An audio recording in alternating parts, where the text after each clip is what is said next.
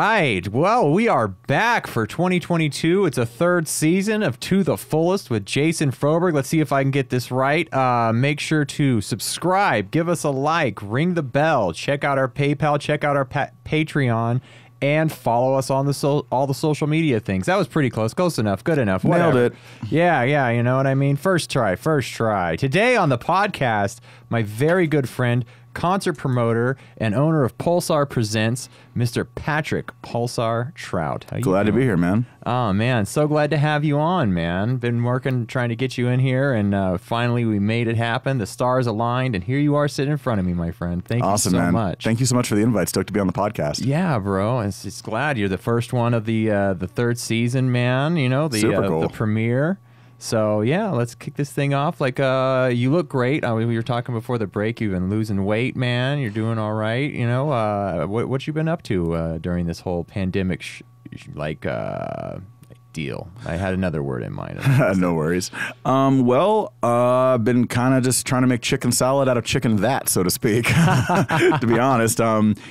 I took 2020 and did what I think most people did, which is I just tried to stay home and stay healthy and stay safe and stay close to my family. And then 2021, as things started to open up again, I kind of told myself, all right, well, now that shows are back and now that, now that we know what the new lay of the land is, let's focus on first and foremost making sure that the shows are safe and, run properly. But also I wanted to make sure that, I had a good understanding of what people are actually wanting to see, because it's been a year and a half, close to 2 years since some people have even gone to a concert. So a lot of it's just been kind of re-gauging, what they actually want when they go out. Because I think the expectation now in terms of what people expect when they go out to an event has changed significantly. And I think there has to be more there than just like a good band playing. There's got to be more of a get, so to speak. Yeah. No, I totally get that, man. It's hard to get people out of their house with all the streaming events that were going on, and everyone's kind of like used to like watching in-theater movies on HBO Max now, and it's like getting people to do anything is like twice as hard as it was before the pandemic. Oh, absolutely. I think a lot of it, too, is that I think people's tolerance for things that they don't enjoy or that frustrate them has gone dramatically down in the past year and a half, because if you're not exposed to other people and to a lot of these other inconveniences in the public, for so long, the minute you're hit with them again, you're going to be like, well, I don't want to do this anymore. and I totally get it. I mean, and I think it's going to be interesting to see how the next few years pan out, because, even outside of beyond entertainment and other stuff, there's going to be a lot of areas where, I think people's mindsets as to what they really want and need out of the things that they're paying for or the things that they're obligated to do. I think the expectations are really changing, and I think they're changing faster than a lot of the people at the top can keep up with. But at least now it seems like there's a little bit more of an understanding of, yeah, things have changed. I think last year in some weird ways was almost harder than 2020 for a lot of people, because I think 2021 there was too much of an expectation of, okay, well, we're over the hump. Things are going to go back to exactly the way they were. Yeah, that didn't happen. Exactly. And I think the biggest mistake I think we as a country made was trying to sell people on the idea that things were ever going to go back to the way they were, because truthfully they're not. And honestly, in a lot of areas they shouldn't. Yeah. I mean, one of the things I really like about, the COVID thing that happened was all the sanitation going on, man. Like nobody was ever wiping down anything really unless they were being forced to. And now there's like a lot more cleanliness and a lot more mindfulness about sanitary procedures going on in restaurants and just basic facilities, man. And I dig that, and I hope that continues on. For sure. A couple of years. No, that's definitely, I think, going to be the new normal for a while. I think we're going to see a lot of the changes that have happened in the last couple of years in terms of sanitation and things like masks and stuff. I mean, I don't think masks are ever going to go away fully, because realistically, I mean, in a lot of other countries, people wear masks, during flu season. They wear them during cold season, and it's not being done because someone's mandating it. They're doing it as a common courtesy. Yeah, and I think just the mandates need to go away. Forcing people to wear masks and forcing children to wear masks and shit like that. It's like, it should be a choice, like, 50-50 down the line. If people want to wear them, they should wear them, at this point. Yeah, I mean, at this point, my attitude is I do agree with the rules as far as, like, if you're going to be somewhere inside, you should definitely have to have one on, especially with, with the new strains that are spreading as fast as they are. The thing I keep coming back to is we wouldn't be in this position if more people had been cooperative from the beginning and been like trying to work together on this. And I think the biggest, the saddest thing about all of this in the last 2 years is that the whole thing just got so politicized that you can't have an opinion on it anymore without people assuming that, well, if you're pro-mask, then you're automatically some like, you know, freedom-hating socialist, or if you're not really feeling the mask mandate, but you're still taking care of yourself, that you're some jerk who doesn't care about your fellow man. And I don't think that either of those is true. I think the truth is probably somewhere closer in the middle, but that's not a sellable narrative. Yeah, exactly. And I think a lot of people land closer in the middle than is projected as far as like media and social media, and it's just like, if you have any opinion slightly in any direction, then you're just considered hard that direction. Yeah, it's there's, you know, and don't get me wrong. I mean, like, there are some people who, in my opinion, kind of do the whole concept of being centrist a bad name, because what they really are saying when they say, well, I'm a centrist, is what they're really saying is, well, I don't really want to have any opinions that are inconvenient. Yeah. Because I don't want to have to explain them or justify them, so I'd kind of rather just ride the fence. To me, there's a difference between that and like someone who's willing to actually really look at both sides of an issue and go with it. But again, this was never a political issue. It was a public safety issue. And the fact that it got twisted into something else, I think, has been the biggest problem. Oh, yeah, big time.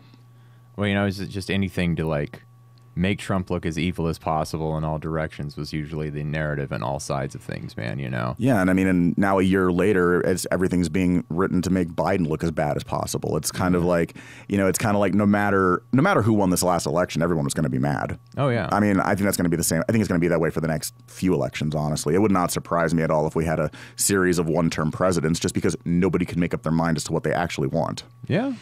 Well, they just know they're mad they don't have it at the moment. And nobody can do that job properly, man. Like, that's not a job that gets done properly. It's like the hardest job on the fucking planet. 100%. Trying to appease all this many people, you know, with this many differences of opinion. Yeah. Being completely manipulated in all directions, man. You know, it's just like impossible. Yeah, and at the end of the day, I mean, all politics is local. So, you know, it's like, you know, someone can be doing things that are actually benefiting your life, but if you're not actually seeing it in front of you every day, you're not really thinking about it. I mean, I think that's one of the things that really, I think this is one of the things where a lot of people who get frustrated about, you know, things like, well, you know, like whenever people try to pull the my tax dollars argument, a lot of times, and don't get me wrong, there are plenty of things that taxes go to that I don't think they should. But at the same time, I look at it like, well, if you're thinking about it from the perspective of you get your tax bill at the end of the year and you're looking at the amount that's taken out of your check for taxes and you're like, oh man, the government's taking this money from me. And you're not thinking about the fact that the road you drove to work on that day, the pothole got filled the week before. Or you're not thinking about the fact that your kid's in a public school. Or you're not thinking about the fact that, you know, all the different things that public funding and taxpayer funding goes into. If your house catches on fire, there's a fire department coming to, yeah, exactly. Yeah. So it's like, it's easy to not think about those things when those things aren't readily being thrown at your face and all you're seeing is the tab. Yeah. And I think that's kind of, and, you know, but that I think also comes down to, you know, that's a whole narrative that's been pushed on people, is that, you know, people are taking things from you. Like, there's this weird attitude, I feel like, in this country where it's like, there's this weird segment of the population that seems to think that if anything good happens for anyone else other than them, even if it's something they didn't even want, that it's somehow at their expense. Like, and it can be anything. It can be anything like, you know, it can be something that's big and expensive. It can even be something small. Like, and it, like, I see it on social media all the time where it's like, you know, someone will be mad that somebody had something, you know, even moderately good happen in their life. And I'm like, this isn't about you, man. This didn't hurt you in any way. Yeah. You know, someone getting a new job or getting a new outfit or, you know, having a good day, you know, that didn't screw up your day. You screwed up your day. Yeah, well, that's the mental illness pandemic that's fucking happening in this country, man. You know, everybody's such solipsists and everybody thinks the world revolves around them and that their beck and desire needs to be fulfilled at all times, man. I think a lot of that, too, is, I mean... And I think a lot of that is the consequence. You know, a lot of that, honestly, I think comes down to marketing and advertising, because we're built as a society to focus on ourselves first and foremost. It's, you know, it's self-care. It's, you know, it's, which I'm not saying self-care is a bad thing. It's not. But, you know, there's this focus on taking care of yourself first and foremost, and making sure you're happy before you do anything for anyone else. And that isn't necessarily a bad mindset, because you can't really help other people if you can't take care of yourself first. Yeah. But when it gets to the point where all you're thinking about is this going to benefit me in some way down the line? And if it's not, I want nothing to do with it. I think that's where it starts getting a little bit weird. Oh, yeah. You know, and there's just a lot of that going on right now, man. Oh, And absolutely. a lot of people not wanting to contribute anything and expect all this shit for free, and a lot of people who don't want to contribute any tax money at all besides the bare minimum. Yeah, I mean, it's like, it's like the whole thing of like, and it's like, I mean, I'm not under the illusion that like, I mean, like, don't get me wrong. I think billionaires absolutely should pay their taxes. They should pay more taxes than I do. They definitely do. I mean, Yeah. they pay the majority of the taxes in the country. It just percentage-wise, we pay a higher percent. Yeah. But I mean, they pay out the ass. I mean, the amount of money Elon Musk paid alone last year was just astronomical. Yeah, which I mean, and that's another thing too, is like when you get to numbers that big, it's like, when I look at the fact that someone paid $12 billion in taxes, I'm like, well, I'm glad they did. But at the same time, I'm also thinking like, I remember like a few years back when Powerball was happening, and Powerball got up over like the 1.5 billion mark. And like, I remember like I was working a day job at Amazon at the time, and like, everyone was like, talking about wanting to go buy tickets and like talking about what they'd spend the money on it. Someone asked me like, what would you spend $1.5 billion on? And I was like, honestly, I'd probably keep like 10% of it and give the rest away. Like, I mean, what am I going to do with that much money? Start a space program? Right. I mean, bring a hockey team to town. We already got one. Like, I don't. Yeah. It's like, like at a certain point, it's like, I mean, stick it in a money bin like Scrooge McDuck and swan dive into it. I mean, I don't know what you even do with that kind of money. It's like, and that's the thing is like, if I can't imagine putting myself in a position where I have absolutely more than I could do anything with in the rest of my life, but still holding on to it out of some mindset that it's mine. Yeah. Like, that doesn't make sense to me. But at the same time, it's like, I do think that there's definitely this, one thing I have noticed a lot, especially when it comes to the last year with the pandemic, and I've noticed this a lot with employers. Or really not as much with employers, but just kind of with the way like the job market is in this country, and like with the way like things are being changed, like this whole thing now with the tax code where they're trying to like make sure that people aren't skimming off of things like Venmo and stuff like that, where they're like wanting to make sure that if you're doing more than $600 for the business, like don't get me wrong, yeah, if someone's doing a bunch of business and they're not paying taxes, that's fucked up. I'm not saying it's not. Or screwed up, sorry. Fuck, shit, piss, and cut. You know what I mean? It's YouTube. I don't censor any of this.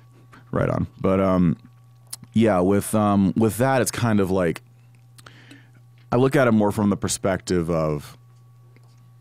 Sorry, I'm kind of losing my train of thought. That's all right.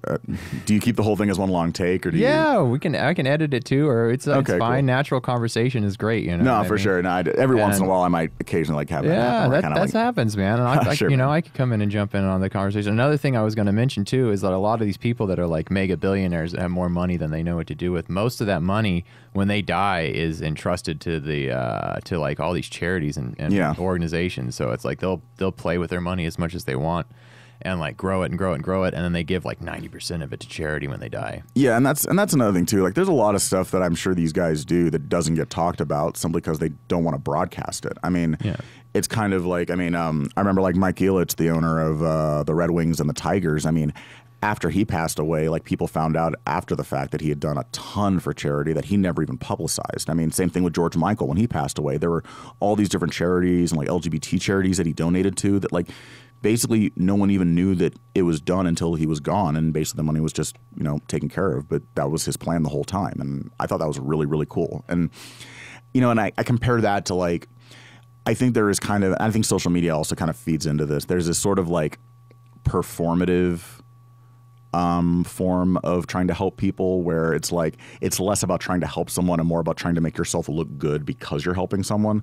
Like this virtue whole thing, signaling to the world, virtue right? signaling, 100%. Like the whole thing with like hey, I'm going to record myself, giving money to a homeless person. I'm like, why'd you need to record that? Why'd you need to put that person on camera and potentially stress them out or embarrass them? Why don't you just give them the money and piss off? Like just do the right thing because it's the right thing to do, not because you want likes. Yeah.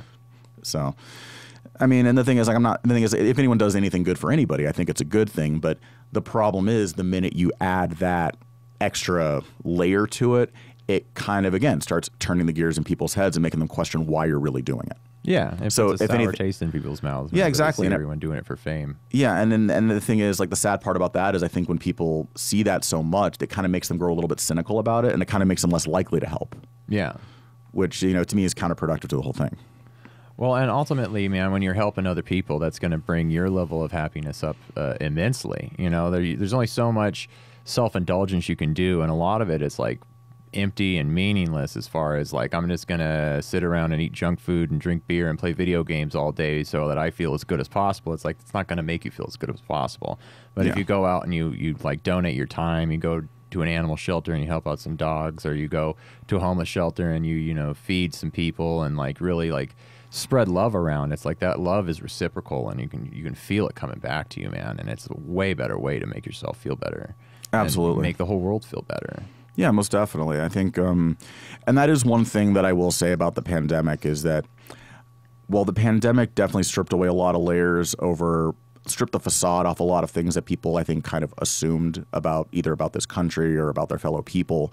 I think it also exposed a lot of good in the sense of like, there were a lot of people who were, you know, making grocery runs for their neighbors, who were, you know, going out of their way to make sure that, you know, the people around them who, you know, were potentially at more risk to get sick were protected. There were a lot of people doing the right thing. Oh, yeah. And that, I think, is important. And I think that that's something that really needs to be amplified more. And I feel like, I don't know, I think the biggest thing is just, I think the most disappointing thing about the last 2 years for me is that I felt like, and I felt this way since I was a kid, you know, I felt like as a country we led by example. And I feel like in this last couple of years we really haven't done that. I feel like we've kind of just, we kind of, you know, it's either like we either capitulate to, you know, corporate interests, or, you know, we kind of like, or we offer lip service to people and pretend like we care. Yeah.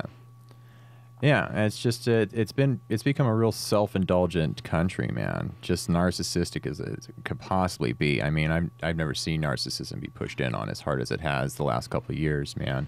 And it's just encouraged. It's just 100% really it's encouraged. It's encouraged in all levels, man, to just like really push in on this self-identification thing and what am I and what do I need, and I, you know, this is what represents me and all this shit. And it's like ultimately those self-identification tactics and that narcissism and solipsism, it's like just the core factors that lead to suffering in your life, man. And, you know, just the self, man, that whole identifying the self thing, it just ruins people. Yeah, I think, well, with self-identification, I mean, I think definitely I will say that I'm really glad that a generation removed from when I was in school, that, you know, young people especially, are a lot more comfortable, you know, expressing themselves and self-identifying and saying, hey, this is who I am and this is who I want to be. I actually think that's a good thing, because I mean, I remember 20 years ago in high school, you couldn't have those kind of conversations with your friends, especially your guy friends. You couldn't even talk about that stuff without getting made fun of or someone threatening to beat you up. Like, and I'm so glad that it's, you know, I'm not saying it's like, you know, I'm not saying it's all sunshine and rainbows and that everything's better now and that, you know, we've somehow managed to end that, because we definitely haven't.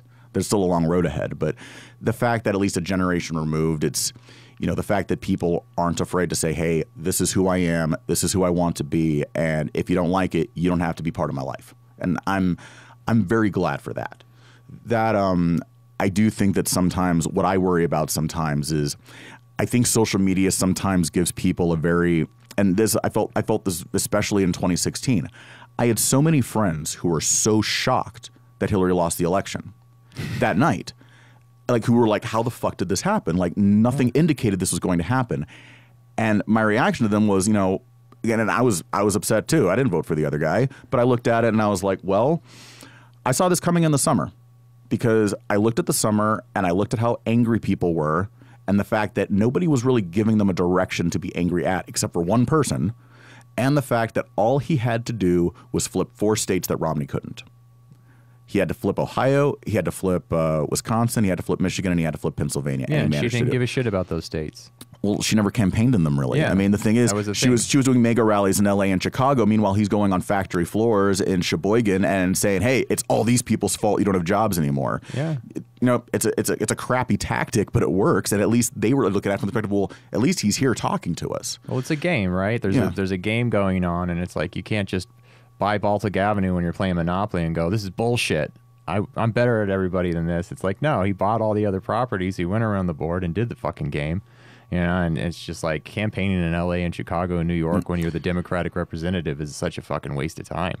I mean, you're going to get those no matter what. You don't have to do anything. And he went and grabbed all the points on the board And then she's like, oh, this is, everyone just was blown away by it. Well, I mean, like, and obviously, and ironically, it kind of the same thing happened to her in the primaries in 2008 because Obama's team knew how to manage the superdelegate situation, and her team really didn't. They kind of just thought they could just do their thing normally. Yeah.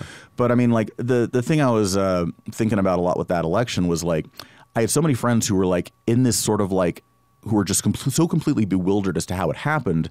That at first I was thinking, well, maybe they just were I was thinking, well, maybe they just weren't paying attention to the news. And I'm thinking, no, these people are news junkies. They read the news every day. And then it occurred to me, they spent, and I knew people on both sides of the aisle who did this, both in 2016 and also, quite frankly, most of 2020, where basically they kind of just cut off anyone or anything that didn't agree with their worldview. Oh, yeah. Which, I mean, don't get me wrong. A lot of shit out there is just toxic. And yeah, you know what? Someone starts saying racist or sexist or homophobic or bigoted bullshit on my channel, on my feed or whatever, I'm going to block them. I don't need that person in my life. Yeah.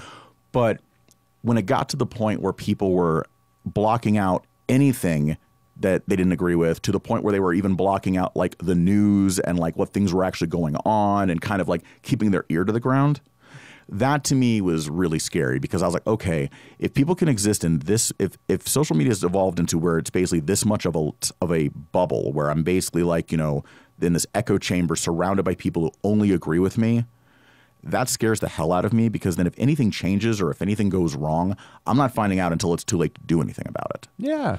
And that's to me is like probably the thing that worries me the most about it is the sense of like, I mean, like with social media now, it's like, like with Facebook, like the feed is not designed to get you. It's not even really designed even to get you to buy things anymore. It's designed to get you to like interact. And the way they get you to interact is they rile you up. Yeah. They know that you're going to react to things that make you angry or sad or upset. And they know that they can get clicks and they can get, comments on that and get engagement. So they purposely pump those things into your feed. I mean, people make fun of TikTok all the time, but when I go on TikTok, I'm getting, videos of like, hockey hits and like, cute animals and like, funny comedy stuff. I'm not getting bombarded with, dog whistle racism or, all this other BS that, that I know is designed to make me mad and make me not want to go on the app anymore. Yeah. And see, and that's the thing though. It's like, I think, and that's the thing, it's not making me want to engage, it's making me want to disengage. And it does tie into, I think, entertainment in a way, because the thing is, over the last decade and a half, especially the last couple of years, the majority of people get their news about upcoming shows and events through social media.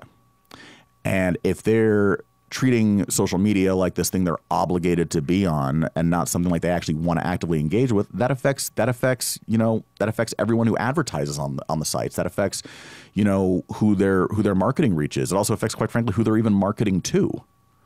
So that's something that I think, they really didn't factor in when they kind of wanted to, when they steered the algorithm in that direction. Was it kind of created this sort of weird situation where now it's like, you've got half the people on there who only want to be bombarded with things they already agree with, and half the people who just don't want to go on there at all anymore. Yeah. And, it's like, I look at it from a promoter perspective of like, well, I've got social media, I've got physical promo, I've got radio, I've got, different options for promoting my events. But when the most prominent one is the one that's also the most janky right now because of their own screw ups, it's kind of difficult. It definitely adds an extra layer of challenge to it. Yeah, and it's hard to deal with that kind of stuff, especially with all the censorship and the narrative steering that's going on all those channels, man, where they just start blocking any story that doesn't go with what they want to be happening in the world. It's like these tech conglomerates and these big tech companies, they're highly left-leaning, highly democratic companies, and they want that democratic narrative pushed, and they want to smash all the Republican narratives. We saw it big time in like the 2020 election. I have friends on both sides and in large numbers, and it was like literally all my friends that were pumping Trump and talking shit on Biden, they were just blocked, banned, blocked. You couldn't get anything off, not one thing that was pro-Trump or anti-Biden, and then all the Biden stuff was just shoved in people's faces until the 2020 election started happening. They even Amazon even shut down Parler, which was like everybody left, all the Republicans left the Facebook and the Twitters and everything, and they were like, we'll go to Parler. At least we can have freedom of speech on Parler, since freedom of speech is completely smashed all over the other social media ones. And then Amazon Web Services shut Parler down before the election happened. Like, I honestly thought off. shutting down Parler was dumb for the simple fact that a lot of the people who were bad actors had navigated there. Yeah. And to me, it's like, if I'm trying to track these people down or keep an eye on what they're up to, I'd rather have them in a small barrel like Parler than a big barrel like Facebook. Yeah. To me, I mean, like from a perspective of trying to restore order and make sure that, you know, what happened on the 6th didn't happen again, I would want a site like that up just so that I literally know where all these people are. The thing with it did get put back up after the election happened. They put it back up, which I mean, I figured eventually it would. I mean, that was kind of an inevitability.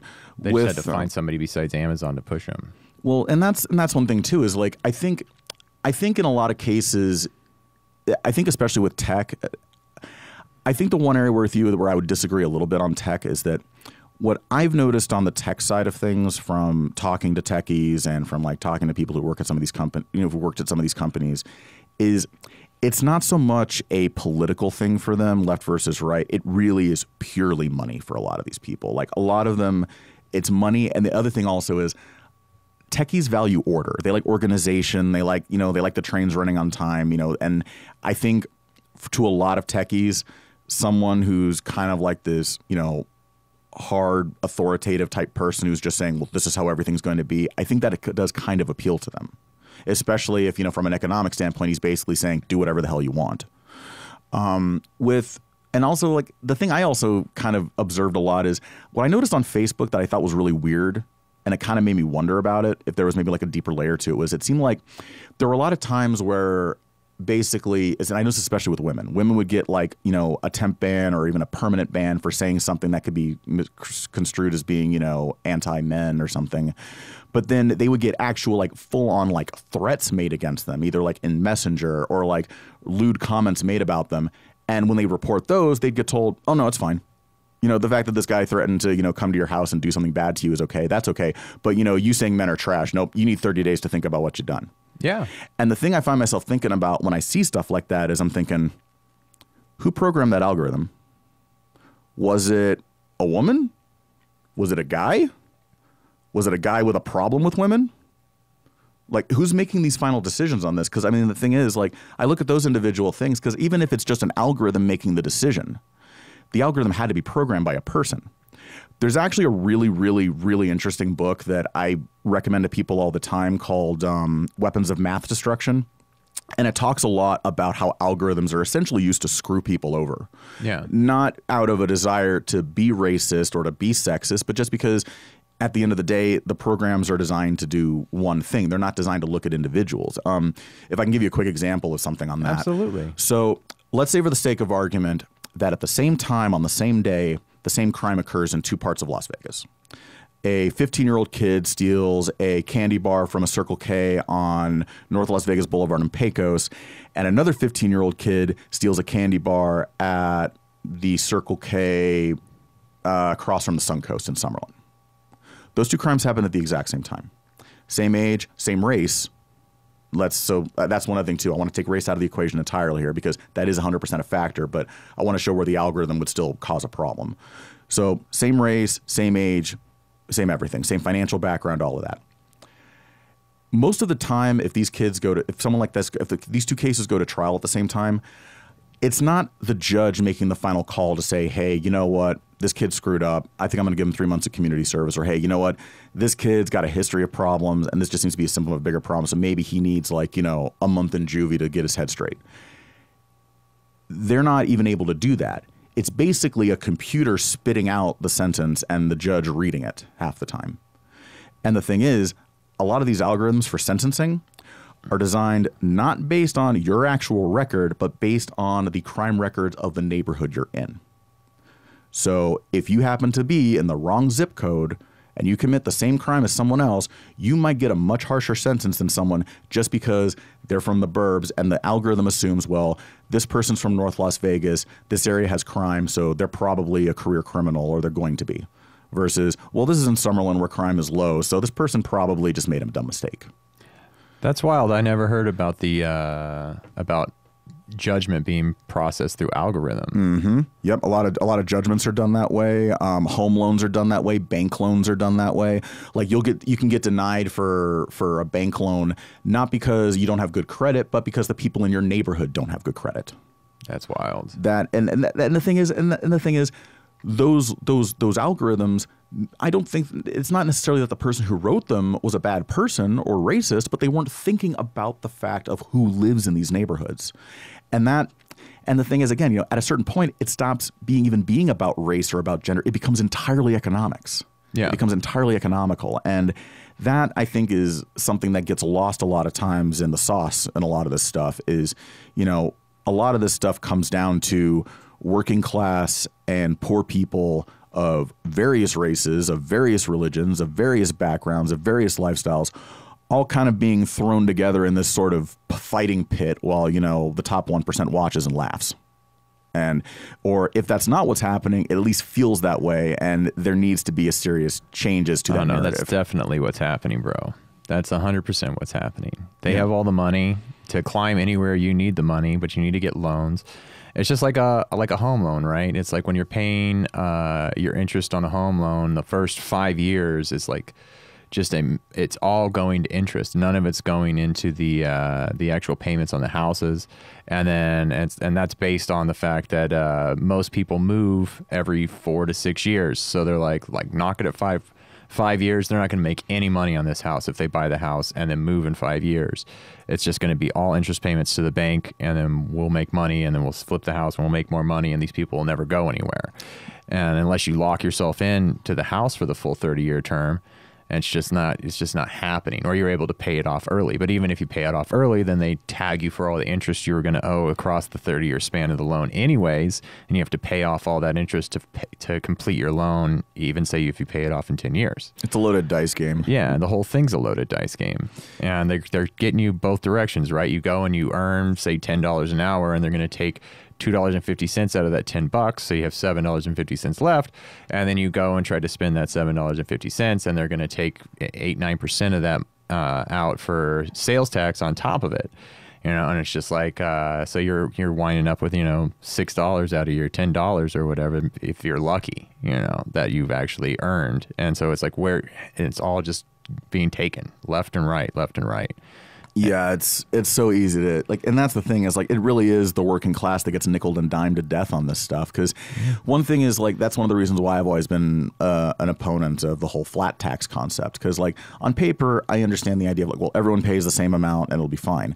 The thing is, though, 10% of someone who makes $250,000 a year versus 10% to someone who makes $30,000 a year is not the same number. No, and the thing is, it's not the same number. It's not the same it's not the same take out of their overall expenses. So to me, it's that doesn't really work. And it's kind of the same thing, honestly, to me. Also, I know a lot of people are proponents of the fair tax, where it would just be a universal sales tax, and that's all you have to pay. But again, it's if you're making $250,000 a year and you're buying stuff at Walmart.com, versus someone who makes $10 an hour and is literally going to Walmart with their last $100 for the week to buy food for them and their kids. I mean, it's basically what they're really going to the store with is $75, and that might be the difference between their kid eating for a day or not. Yeah. So that's something that I think people don't really factor in enough. Yeah, and again, it's the billionaires and the millionaires, they're paying out the ass when it comes down to it. A lot of them are up in the 40 percentile range of the tax, paying 40% of their income on taxes. Mm-hmm. And it's the bulk of all the tax money we have. They're the ones funding the military, and they're the ones paying out all the welfare payments and everything. And it's schmoes like you and me, who maybe we make 6 figures a year, maybe we make just under that, and it's the $10,000-$15,000 we're throwing out. It's not really making this country move forward as far as government spending and everything like that. Yeah, to be fair, it's I'm not going to get upset at the person in front of me in line at Walmart using a SNAP card to feed their kid. I'm annoyed at Walmart for paying their employees so little that their employees have to go on SNAP. Yeah. That to me is like, there's certain areas where it's like it's easy for people to get frustrated at someone that they can see that's like right in front of them, or that or that they feel like they can, or that they feel is, quite frankly, I think a lot of people like getting mad at people that they feel are at punching level. Yeah. They don't want to have to punch up because they're scared of what's going to happen, but they're willing to punch ahead or punch down because they know they can. Yeah, it's hard, man. And it's a crazy thing to like. I was just doing a fast food franchise convention, and Cool. well, yeah, they were the conversations they were having were wild at this point. They're all pulling their hair out trying to get people to come flip burgers for them for like $15 an hour, up to like $20 an hour. And they're just like, I'm not getting applications, man. It's wild that these people won't work for this much money just to flip burgers for me. And so the majority of the conversations that were going on was them sharing resources on robotics and artificial intelligence stuff. And they're just like, fuck everybody then. We're just going to invest hard in R&D. And over the course of the next 5 years, we'll make all of our money back as long as these robots pan out. And we'll have one guy running every single restaurant as opposed to a crew of people. And, who cares? They let them all fucking starve if they don't want a job, is basically the attitude that's coming across, because they're just like, I can't pay someone more than $20 an hour to flip burgers. I'm going to have to make the burgers like $15 a piece, and I'm going to run my business into the ground. And it's like, there's just going to be no more profit margin for me to function with. I think a lot of it too is that, at a certain point, the amount of money you're offering someone to do a job almost becomes irrelevant if the job itself is unbearable. And the thing is, don't get me wrong. I mean, there are very well-run fast food restaurants. There are great managers and franchisees that take good care of their employees. And there's also a lot that don't. And I mean, and I look at it from the perspective of like, okay, $20 an hour.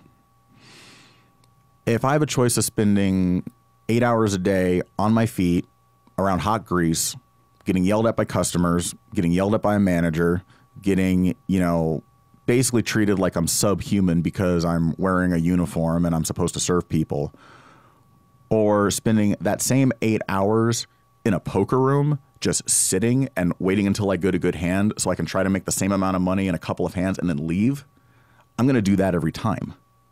Not because I think I'm better than a job or that I'm above a job, but just because I'm thinking about those 8 hours that I spend on my feet getting talked to that way or getting treated like that is 8 hours that I'm not spending trying to book good shows or trying to, do other things. Or, I mean, there's so many other things I could do with my time in that 8 hours that's worth a lot more than $160 to me. Oh, yeah.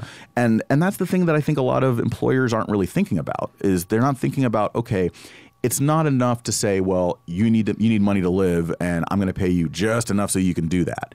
There has to be some sort of a get. I mean, there has to be something there. And I mean, and another thing also is the fact that I think one of the other issues, and I don't know if I'd be curious to see if any of the people there commented on this too, because I'm curious to see how much of a factor this is that if you go to a fast food place now, the majority of people who work there are older.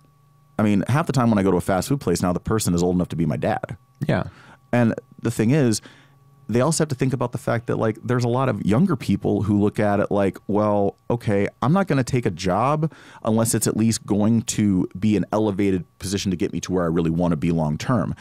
It's not, and I think a lot of people realize that a lot of times it's like, unless you get in with the right franchisee or the right manager, that those jobs can be Innsville. I mean, and there's a lot of warehouse jobs that are the same way. I mean, I was at Amazon for 3 years, and I realized 1 year in that I was never going to get promoted no matter how good of a job I did. Yeah. Just because I came in at almost 30 and I came in without a degree, and that's not what they're looking for people to move up. They want someone who's 23 with a batch, and I totally get it. So, I mean, again, it's kind of the same thing there. The thing with the automation stuff is, I'm curious. It's interesting that they were mentioning that, because my thought this last year was, when I'm seeing all the "no one wants to work anymore" signs, is I'm like, well, for the last 3 to 5 years, you guys have been all threatening to automate everything if people want more money. So do it. They are. And that's the thing. They're going to. Yeah. That's the thing. It's going to happen, and I think it's going to happen sooner than people think. But my question at that point, it's like, all right, fine. You know what? I don't want to make, I'm not going to flip a burger for $15 an hour, but if you train me how to fix the machine for $50 an hour, I'll do it.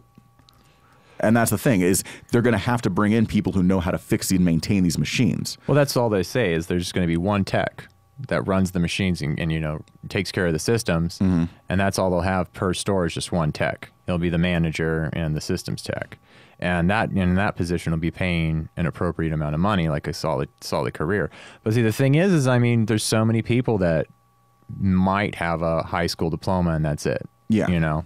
And they're just like, I can drink beer real good, man. I fuck like a champ, you know? And it's like, those are your qualifications, huh? And it's like, yeah, you know? It's like a high percentage of the population, man. They're just, you know, maybe their IQ is close to 100. Because, I mean, there's this whole scale of it, right? So if you look at, like, the military, right, they won't take anybody below 80. And they're throwing people out a lot with that IQ below 80 level. And it's like those people can't really do much more.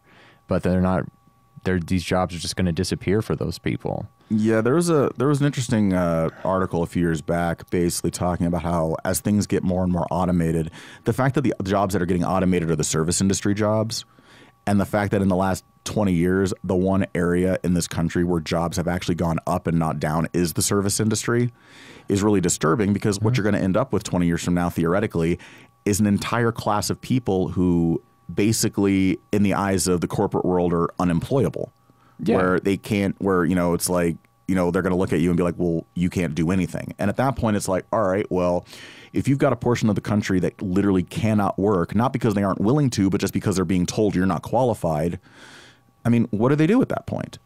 And that to me is like going to be the tipping point where in like, I mean, like I know a lot of people I know a lot of people don't like the whole idea of universal basic income. It's an inevitability. It's going to have to happen eventually. I'm not into point. it either, like giving people money just for whatever, you know, just to be lazy fucks, because that's what eventually will happen is there'll just be this whole section of society where they just take their universal basic income and then there'll be slumlords that go, I know everybody's getting these checks for the governments for such and such money. And they're like, I have special apartments. Give me your universal basic income check, the whole thing, you know, and here's your new house in shithole part of town. And it'll just like spread hard and all these people will just hang out and do nothing.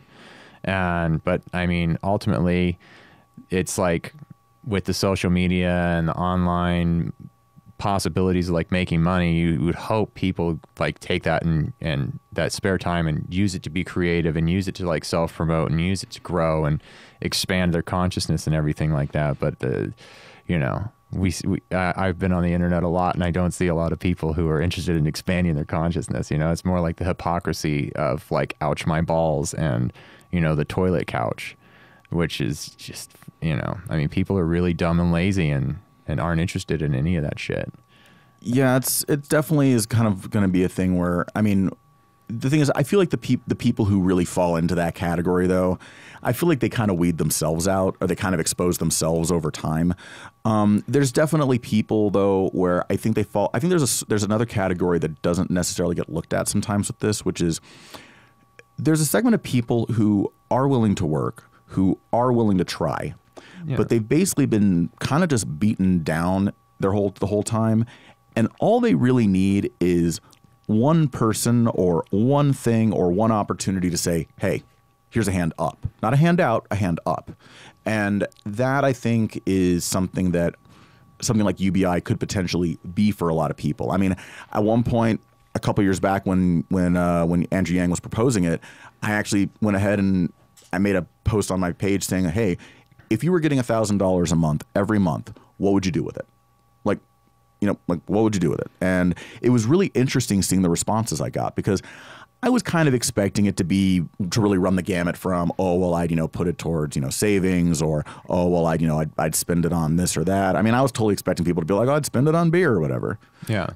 The majority of people that responded, the main things were they would use the money to get themselves out of debt, or they would save it for a business they wanted to start. Yeah. And that to me told me, yeah, this should happen. Because, and the thing is, to be fair, yeah, maybe I have an echo chamber and maybe I live in an echo chamber where the people responding are going to be people who are like-minded like me. But there were enough people responding that way that kind of told me, okay, there might be something here. Because, I mean, I look at it from the perspective of with the amount of money that we spend on foreign misadventures, on, you know, on military equipment that, you know, isn't even needed while, you know, we still have people languishing and not getting help from the VA. Or just sitting in Afghanistan being taken over by the Taliban. Yeah, exactly. Well, we have all of this going on. I'm like, you're telling me we can afford to pay for all of that, but we can't do this? Like that's kind of like, or my thing is like, you know what? Do it for 2 years. See if it works for 2 years. Because 2 years is enough time to tell if it's really going to work or not. Well, there's been a few countries that have tried to implement it, and the results are kind of varying as to what occurs. Interesting. I think Norway had some decent results with it, and some other countries didn't really have such good results with it. But it's ultimately, it's going to be an inevitability, man. I mean, when we start reaching 9 billion people, and there's the majority of like lower IQ positions are being taken up by robotics. You know, all the warehouse jobs, semi trucks are going to drive themselves. All the franchises, like the burger franchises and everything, those are all going to operate through robotics. You're basically going to just go and do all self-checkout. I mean, let's be real. That's going to be the future. You're going to be really surprised to see like one, at this point, it's even, if one register's open, that's amazing. You got a person to check out your groceries for you. That's going to be fun. Yeah, and I hate self-checkout. I hate that freaking thing. Like, I mean, my thing is like, you know, really, you can't hire some kid and pay him, you know, $15 an hour to bag groceries. Like, come on. Like, you know, like that, like to me, that's so like, when I see that in stores, that just tells me it's like, it's not that you couldn't employ someone, it's that you're simply choosing not to. And it's like, you know, so to me, it's just kind of lame. Like I look at that and I'm just kind of like, that's bogus. Yeah. But everything's going to go that way because ultimately it's the bottom line ideology, right? It's like, how much do I make 5 years down the line after investing in all this robotic stuff? And it's like the initial investment's a certain amount, but 5 years down the line, they're going to be pulling in a lot more money than they would if they had employed some kid for that 5 year span, and now they have to continue to employ them and possibly give them a raise and all this other stuff, right? It's like financially for the business's bottom line, it makes a lot of sense. Yeah. And so, I mean, that just means it is going to happen at that point, right? Because it's only about the money at that point. Yeah. And I think a lot of it too is like, you know, especially this last year with, you know, where people are basically saying, look, I don't want to do these kind of jobs, or I'm not willing to be, or I'm willing to do these kind of jobs, but I'm not willing to be treated the way I was 3 years ago. You know, it's really emphasizing that this country really doesn't want entrepreneurs. It wants employees. It needs employees. But see, that's the thing, though, is like... But entrepreneurs are the like lifeblood of the country. I mean, they really are. But they need people. And there's so many people that don't take the time to come up with the product, take the time to invest all their money and start a business and like risk everything. And then most of the people that start businesses lose out, you know, and they have to start 5 businesses before one actually lands, and then they can get more than 2 or 3 employees going. Yeah, I mean, Colonel Sanders wasn't a success in the mainstream sense until his mid-50s. I mean, you know, I mean, like, so that's the thing is like there's, and that's another thing too. I think, and you know, again, I keep running back to social media on this, but like, I think social media also has a factor in this.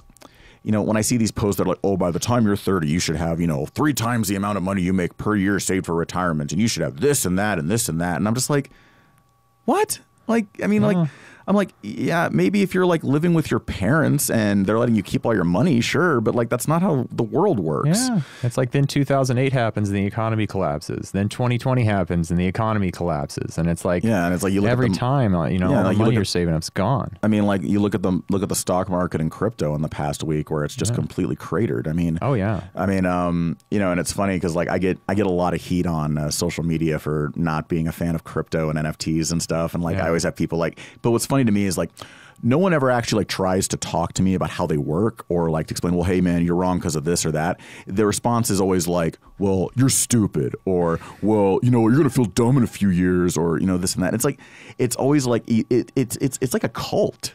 Like it honestly is a freaking cult at this point. Like, I mean, people are more interested in being right than having a conversation. 100%. Like I feel like that's kind of like, you know.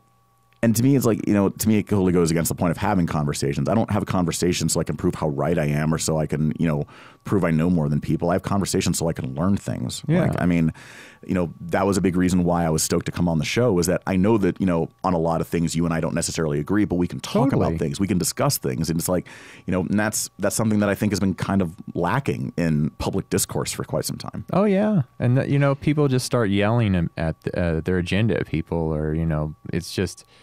it's really it's gotten to the point where people can't have any kind of conversation, and like even out in public we'll start talking about things, and everyone kind of inches their way into a conversation, hinting at their point of view, but not really solidifying it so they can backpedal real quick and not get trapped in some fucking screaming fight with somebody. Yeah. And I see this like agitated state people are in, where they're just like not, especially if they're not sure who you are and what your opinions are about things, they're just kind of like, I don't know, and then, and then like it happened at work the other day, we started getting in like 3-4 of us, we all started agreeing on something, and the conversation started going, and then someone stepped in and go, hey guys, you should probably stop talking about this because not everybody agrees with your opinion, and we have other people in the room, and it's like you're literally not even allowed to have the conversation anymore. It gets shut down because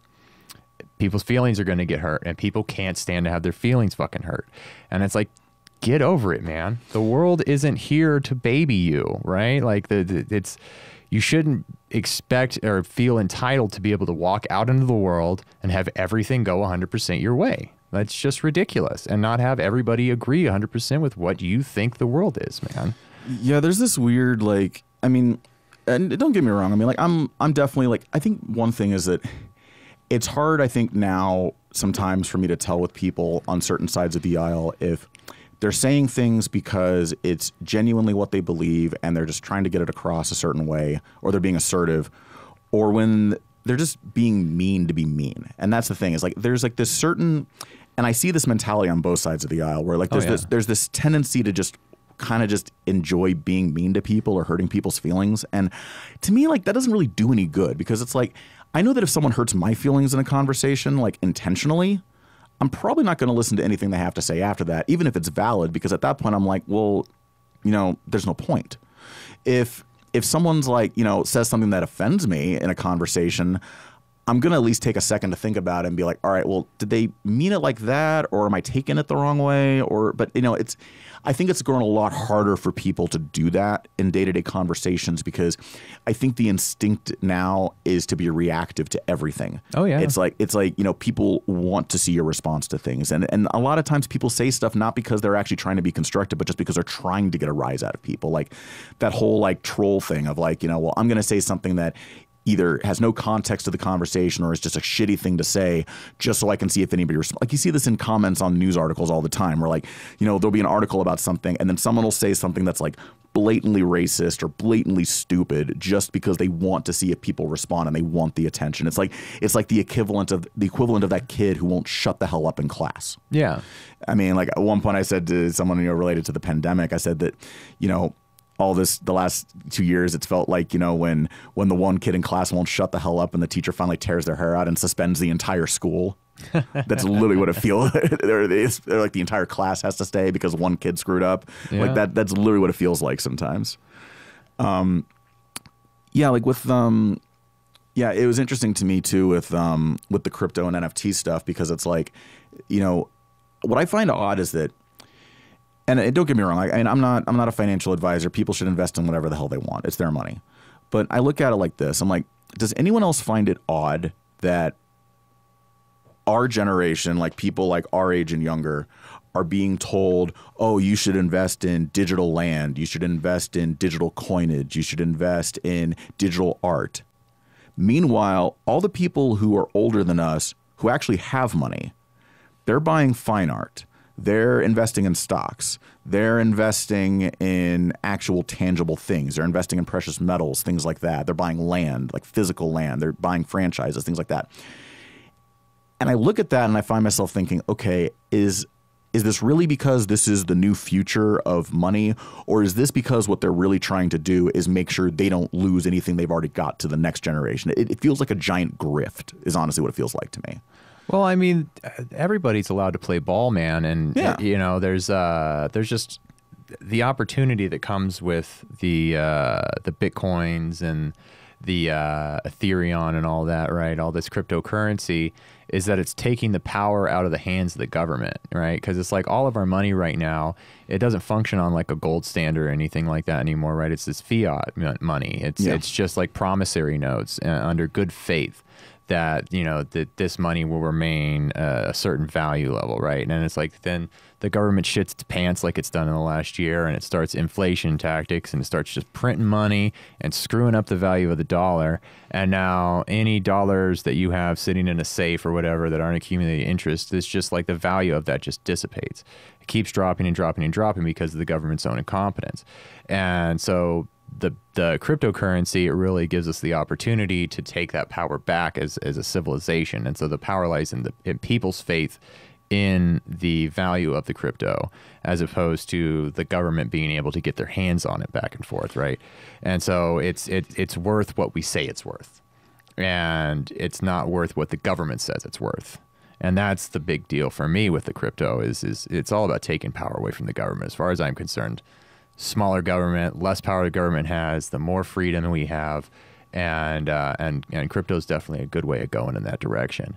And also, it's in its infancy, right? And nothing's ever escalated as fast as crypto has escalated. Like in the history of mankind, no currency basis has ever escalated as fast as this has. And so it's a huge opportunity right now to get in still when it's basically ground floorish. I mean, it's not ground floor, right? You can't buy Bitcoins for a penny and then they're going to be worth $70,000 again. Or, you know, a lot of these people say it's going to end up being hundreds of thousands, if not millions of dollars per Bitcoin by the time all the mining's done. Because there's only a finite amount of Bitcoin, right? Yeah. Once that's done, it's just going to increase in value because of scarcity. Yeah, with it's interesting because the comparison I hear a lot of times is a lot of people compare crypto and NFTs to, you know, the birth of the internet, in the sense of saying like, well, you know, the first few years of the internet, you know, no one knew what it was going to do. People kind of just dismissed it as like a hobby thing, and now it's so mainstream and ingrained in everyone's lives. And I can see that to an extent, and the thing is, my issue and concerns with crypto has nothing to do with the tech. I find the tech fascinating. I'm always interested in learning about that stuff. Where I find myself weirded out by it is, one thing is that, you know, when it first came out, the big selling point, you know, like a decade back when people were initially talking about it was, oh, well, this is money that can't be traced. The thing is, if it's on a blockchain, it's public knowledge. You can literally look at the blockchain and see that, like, you know, this person spent X amount on this and X amount on that. Yeah. I mean, the thing is, the only way someone's going to actively know that about my personal bank account, or if I buy something in cash, is if I tell them. If I buy something with crypto, literally everyone and their mom's going to know if they feel like doing the research. So that, to me, kind of defeats the purpose of that if what you're wanting is privacy. But the other thing also that I find myself really worried about is that the mentality people tend to have in the crypto community towards like the pump and dump stuff. Yeah. Because every time one of these things happens, and they happen frequently, the response I see from people in the crypto community online isn't, man, this sucks, we got to keep this shit from happening because it's making us look bad. It's, well, you shouldn't have gotten ripped off, or haha, sucks to suck. That literally seems to be the mentality, is like, you know, well, if you get ripped off, that's not our problem. And that's an immature troll talking, man. Exactly. Pay attention to the market. Yeah, see, and that's the thing, is it's like, you know, if you invest in stock market, it's going to do the same thing. Yeah. They do that to the stocks. 100%. I mean, you know what happened with GameStop, right? Yeah, I mean, the crazy thing with that was, it was like, I loved that whole situation because it was basically them playing the hedge funds at their own game. Yeah. But, you know, the thing that's very telling to me is that the minute Wall Street Bets and a lot of these sites started getting like mainstream publicity, it seemed to me like, and I noticed this too on the forum, on the Wall Street Bets forums a lot in the last several months, is that it seemed like a lot of people kind of started getting turned off by it, because it seemed like a lot of the stuff that was getting proposed on there or pushed on there wasn't legitimate. It was stuff that basically was like designed to get that kind of, you know, quick pump and dump action. Yeah. And, you know, and the thing is, like, that's been around since the market. What it does weird me out a little bit that people like Jordan Belfort, who is an admitted con artist, thinks crypto is so great, because it's like, that to me is kind of a bit of a red flag. Yeah. I mean, like I said, I think the tech has absolute legitimacy, and I do think especially Ethereum, where it has less of an environmental impact than Bitcoin does, and it's a lot faster. And the thing is, I do think that there's definitely merit to the smart contract concept. I mean, I'm sure that that's going to be something that, you know, is definitely mainstream down the line. But I do think that, I think people are I think right now it's probably in that like for lack of a better term, that pets.com era of like, you know, that period of time between 98 and 2000 where everything had a website and everyone thought .com stocks were going to be the thing. And then it was kind of like the bottom kind of fell out of it. And the thing is, the people who were legitimate did rise up after that.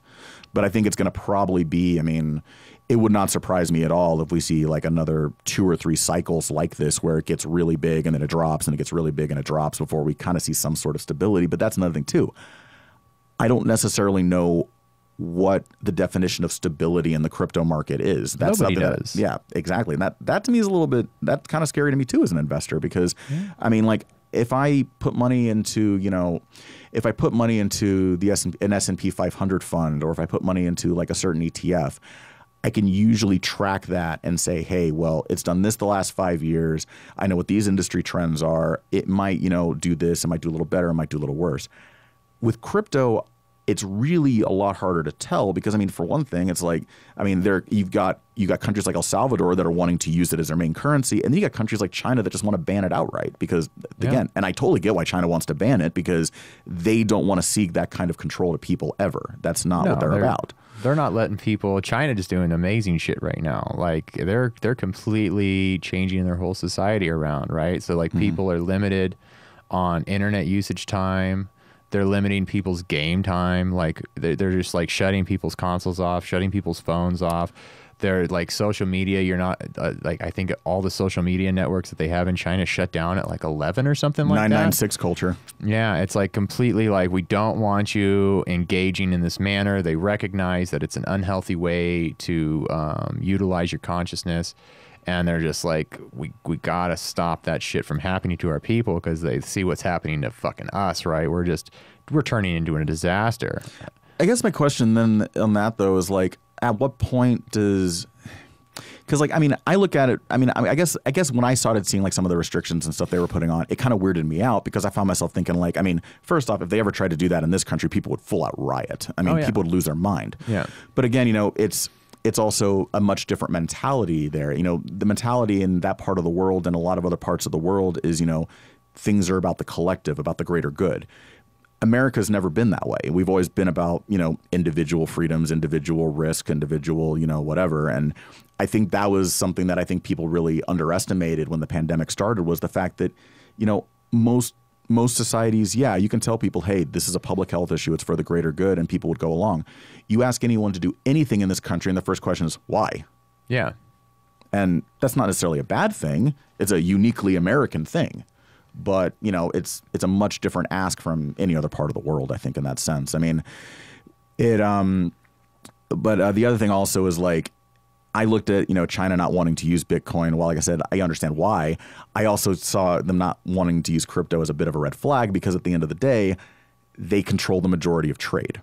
Yeah. Well, they control their country with an iron fist. I mean, they control all the information that comes in and out of the country, right? Like all the things that like, are you familiar with like what Disney does with their movies and everything going to China and how Hollywood like panders to China really hard? Oh yeah, they edit movies down. I mean, God, they filmed Mulan in an area of the country where they harvest people's organs. Yeah, like they literally filmed it down the street from a labor camp. Really, I didn't know that. That's crazy. Yeah, there's been a lot of evidence that there are certain minority groups in like minority Muslims and some other groups and groups like Falun Gong in China where they basically there's allegations that they basically use them for harvesting.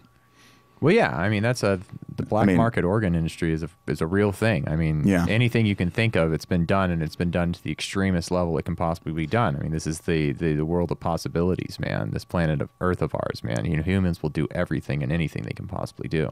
With it was crazy. With like there was an article that came out last year that I remember some of my friends being shocked by, where it was saying that there's more people living in slavery now than there has been in any time in the history of the world. Yeah. And people were saying, well, how is that possible? And I'm like, you're not thinking about it in terms of the world. You're thinking about it in terms of your country or your personal view. I'm like, you're not thinking about where the things that make up the components of the things you use come from. You're not thinking about where the lithium in your lithium ion batteries comes from. You're not thinking about where, you know, where the cocoa beans in your chocolate bar comes from. You're not thinking about those things because we've been ingrained not to. They don't want you thinking about that stuff because the minute you think about it and you start worrying about it, that affects your spending. Yeah. And also the fact that with the internet, we have the ability to track these things now. We have the ability to learn these things. Like, that's one thing, like, the whole, like, a lot of the anti-vax stuff with people saying, well, vaccines cause autism and stuff because, well, we have more people with autism diagnosed with autism now than we've ever had. And I'm like, that's because we know what to look for. Yeah. 100 years ago, if you were autistic, basically you were locked up unless you had some sort of like, unless you could like work, and then they would just make you work till you died doing something. I mean, that's not fixing the problem.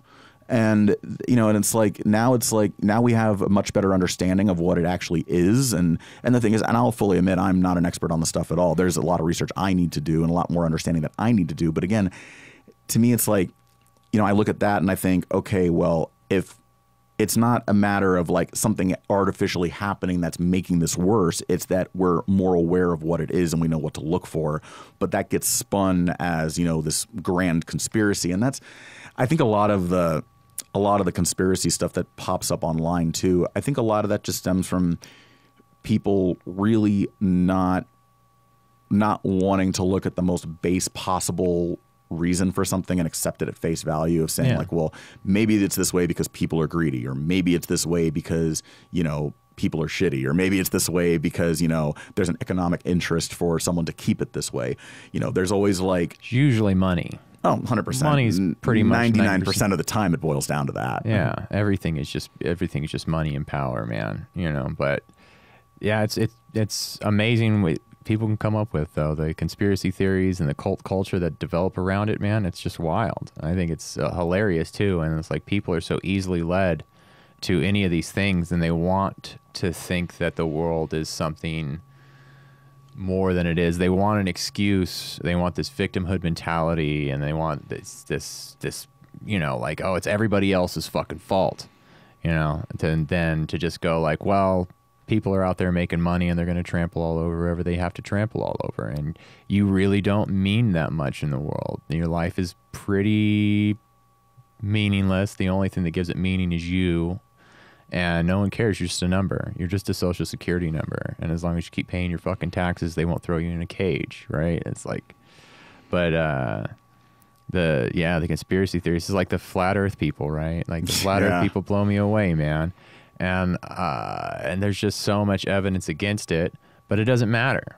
It doesn't matter. They want to feel like there's this greater force going on around them, man, that they know for a fact that they're right. And it goes back to that whole thing about people want to know that they're right, and they want to know that they know something that nobody else knows, and that makes them feel special. Yeah, definitely. That definitely plays out a lot. And I think also, I think ironically having so much access to information, I think has given people the mistaken impression that they know more than they actually do. Yeah. I feel like the older I get, I mean, I'm 36 now, and I mean, I feel like the older I get, the more I realize how much I don't know and how much I really do need to research. There's things that I thought I knew that, I had to relearn in the last couple of years.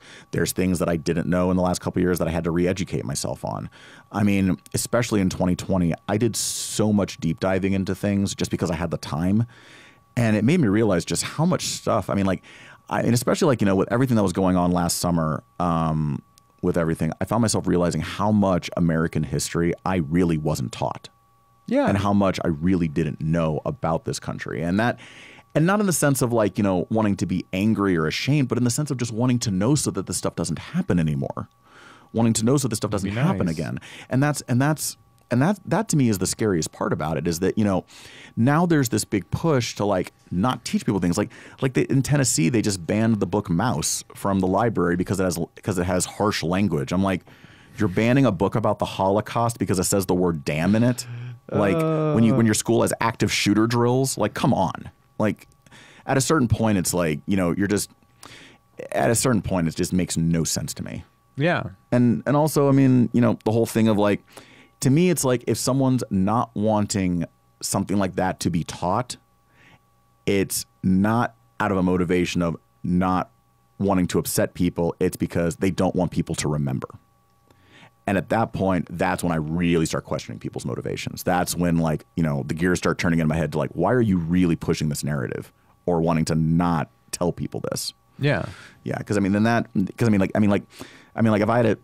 I was a parent with a kid in that school, I'd immediately pulled my kid out. I'd been like, no, this is bullshit. I wouldn't send my kid to public school at this point at all. I'd remodel my whole life and my career so I could homeschool people. I feel so bad for kids now.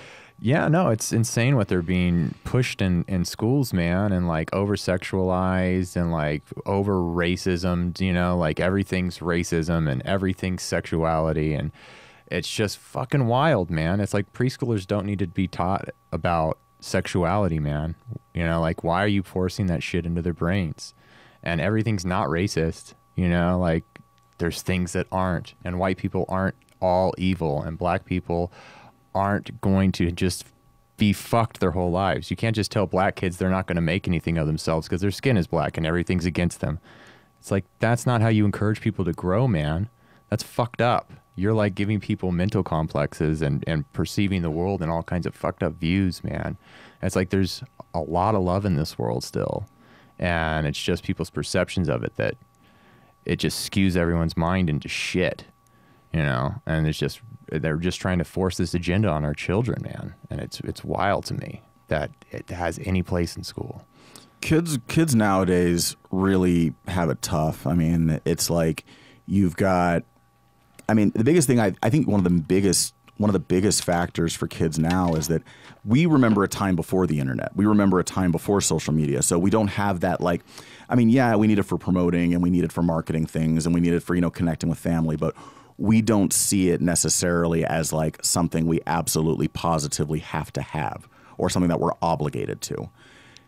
This generation now that's grown up with social media in their life, their entire life, they're tethered to it. They can't get away from it if they want to. Oh, yeah.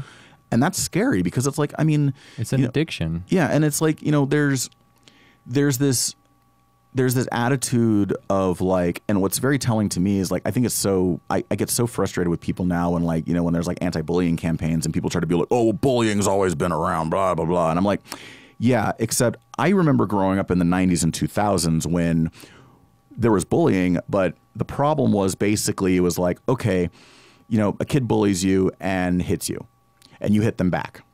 You both get suspended. You both get in the same amount of trouble, even though you were defending yourself. And what that basically does is that teaches kids one of two things. Either A, don't fight back and take it for your entire life because that's all you're going to do. Or B, it tells you hit someone before they hit you and then all of a sudden you're the bully and then all of a sudden you're lashing out at anyone that you even think is a threat. It's like, and it's like we basically, through that process of the 90s and 2000s, I feel like we basically created an entire generation where it's like half of us can't leave the house without a Xanax and the other half of us want to fight anyone who looks at us wrong. Yeah. And I will say that I do think that the younger generation does, the one thing that I really hope does happen is I hope they can look at millennials as a whole and kind of learn from the mistakes both that we made and the things that were done to us, in the sense of, you know, they know, at least those kids now know the game is rigged. We were raised to say, well, the game might or might not be rigged, but it's really important you play anyway. And I feel like there's a lot of people like in our age group where they're still kind of waiting and hoping that someone's going to come along and just kind of fix stuff. No. And it's not going to, and that's the thing. The next generation knows that. They know that going in. They know that no one's coming to save them, so they got to do it themselves. Yeah. And I mean, like that's especially like, you know, when I'm on socials and like when I'm on like things like TikTok and I hear like, you know, college age kids talking about, you know, where they see the world going and their worldview. That's the vibe I definitely get. Is it's like, it's not, you know, that they're expecting. It's not that they're expecting the world to, you know, capitulate to them, and then that's not that they're expecting the world. It's not that they feel entitled. It's almost like the opposite. It's like they know they're going to have to claw for everything they want. So they're basically kind of saying, okay, that's what we're doing, and don't expect us to be nice about it. You shouldn't be nice. Business isn't nice. It's never been nice. And working for people is not a nice thing. And like, that's why I do independent contracting work. I'm not loyal to anybody, right? Like and I'm blatantly honest about that. I have no loyalty. I'm here to make money for me and my family. That's it. And the only person I'm concerned about is my family and paying the IRS because so I don't get thrown in a fucking cage. That's it. So who's got the most money for me, right? I'm going to go work for them today. And whoever else has more money next week, I'm going to go work for them. And that's it. That's the end of it, man. You know, we're not friends. We don't have to be buddies. You know, I'll be really nice about like personal interactions and everything like that. But when it boils down to it, you know, it's like, no, I'm not holding out so that I can make sure my schedule's open for you. I'm not committing to your company because you're making all the profits. Right? Like, where's, you know, all my hard work's going to make all you, your business make all your profits. You're going to keep all the profits and you're giving me as little as possible. So unless I go out there and I just hustle and I go fuck everybody, I'm really good at this thing that you need done. And I'll take this much money, please. You know, and that's it. And if you don't have it, I'll go to fucking someone who does. And it just needs to be more like that, man. Where people are willing to negotiate for their rates and fight for what they know they're worth and make themselves a useful tool. That's the other thing that's really important is people think that they graduate from high school and they know they're bitching, you know, and all their friends online say they're bitching. And so it's like, yeah, man, it's why am I not the manager of this company yet? I know fucking better than everybody else in the whole goddamn world, you know? And it's like, well, nobody gives a shit about you, man. No one ever will give a shit about you. No one cares about me. No one cares about you. No one cares about anybody but them fucking selves and how much money they can make. And so you make yourself a useful tool. You make yourself the most valuable asset that these people can come to. And then, you know, shit will work out in your favor. But it's like people want shit to just go their way without the whole process of making themselves a valuable tool and doing all the studying and doing all the hard work and gaining all the experience and eating the giant buckets of shit it takes to get to that level. Yeah, I mean, it would be amazing if we could be valued as human beings just for existing. But I mean, realistically, our society values people if you provide something. Yeah. I mean, the American dream, to be honest, isn't life, liberty, and the pursuit of happiness anymore. It's finding something you like to do and getting someone to pay you for it. Yeah. That's honestly what it is now. Yeah. Well, then George Carlin said it the best, you know, they call it the American dream because you have to be asleep to believe it. Exactly. Yeah. And it's a harsh world out there, man. And it's never going to get nice. Like, that's just not real, man. Everyone's going to be fighting and clawing and taking advantage of anything. It's like online gaming's a great example of that, especially things that are getting updated all the time, right? And it's like this constant process of like PvP and like all-in warfare. People start testing the walls and the boundaries and they're like, oh, new update. Where can I fucking take advantage of everything and like manipulate the system? And like, I'm going to just fucking cheat. And who cares? They didn't write the code good enough. That's their fucking problem, not my problem. I'm going to cheat this system. I'm going to win all the points. And that's all they do. And that's why the laws are so excessive and out of control, right? And there's fucking just giant mountains of law books because every single one of those laws is written because someone figured out a way to cheat the system or a new way to do something to manipulate human beings, and they had to write another law about it, put new rules in place, and constantly people are poking every single boundary they can poke. Yeah, and not to mention, I mean, a lot of those laws are written to not to protect people; they're written to protect commerce, pure and foremost. And a lot of those laws are written to protect authority. They're not written to protect the people. I mean, you know, I look at like, I'm of the opinion that if a crime punishment is strictly a fine and not anything else, basically what you're saying is that's a crime for poor people. Because, you know, you tell a rich person, hey, you know, you pissed on the sidewalk, that's, you know, $1,000 fine. They're going to be like, whatever. You tell, you tell some drunk person, you know, oh, you pissed on the street, that's 10 grand, you know, that, or, you know, you give someone a traffic ticket. I mean, how many people do you know who've had like an entire year of their life upended because of a traffic ticket? Because, you know, or because like all it takes is like one thing going wrong. Yeah. That's something that I think a lot of people really underestimate with the economy is that there are a lot of people in the middle class who are literally in the middle class hanging on to a cliff by their teeth. Yeah. And all it's going to take is one thing going to shit for them for the bottom to fall out. I mean, you know, I remember like, you know, in high school, my mom, you know, fell and broke her elbow. And I mean, I think financially that set her back like a year and a half. Because, you know, because if in this country, if you're poor and you get hurt, that's what it does to you. Yeah. Or if you get sick, that's what it does to you. And that's, you know, I think not enough people factor that in. And also our safety net as a country is not designed well enough to prepare people for those things. And the thing is, I do think there should be a safety net. I don't think anyone should, like it bothers me so much when I see like, these like, and, I hate to, go on another tangent here, but like, it bothers me so much when I see like these articles, where it's talking about like, well, the schools, make kids, not let kids eat if they don't have money for lunch or whatever, or this like that, or like the school made this kid give his lunch back and stuff. And I'm like, really? I'm like you can't just feed the damn kid. Like, I mean, it's not the kid's fault that his parents have problems. It's not, and that's the thing. That's my biggest thing. I don't think any kid in this country should suffer because their parents can't or won't take care of them. It's not the kid's fault. Yeah. Once they're 18, yeah, they're an adult and they got to do their own thing. But no kid should have to, not eat because their parent forgot to give them lunch money or because their parent couldn't give them lunch money. This idea that like, yeah, that to me is the one area where I feel like people need to be a lot more compassionate and a little less selfish. But I mean, yeah, if we're talking about adults, there's a certain level of, personal responsibility comes into play. But I mean, like when I read like comments like, I guess it sucks for that kid, ha ha ha, or whatever. It's just like, dude, come on. Like, who raised you? Like, yeah, man. And the whole, like, and you're right. Like, the world isn't a nice place, but I definitely think that there's nothing wrong with, individual niceness in the sense of like, my thing is like, I mean, someone said something to me at one point at a previous job of mine. He was like, I can't teach nice. No. And that's 100% true. Like people either have that in them or they don't. Well, and that's your natural state of being, honestly, man. Like my Zen master said a great way. I was listening to some other things about compassion and building compassion and this and that.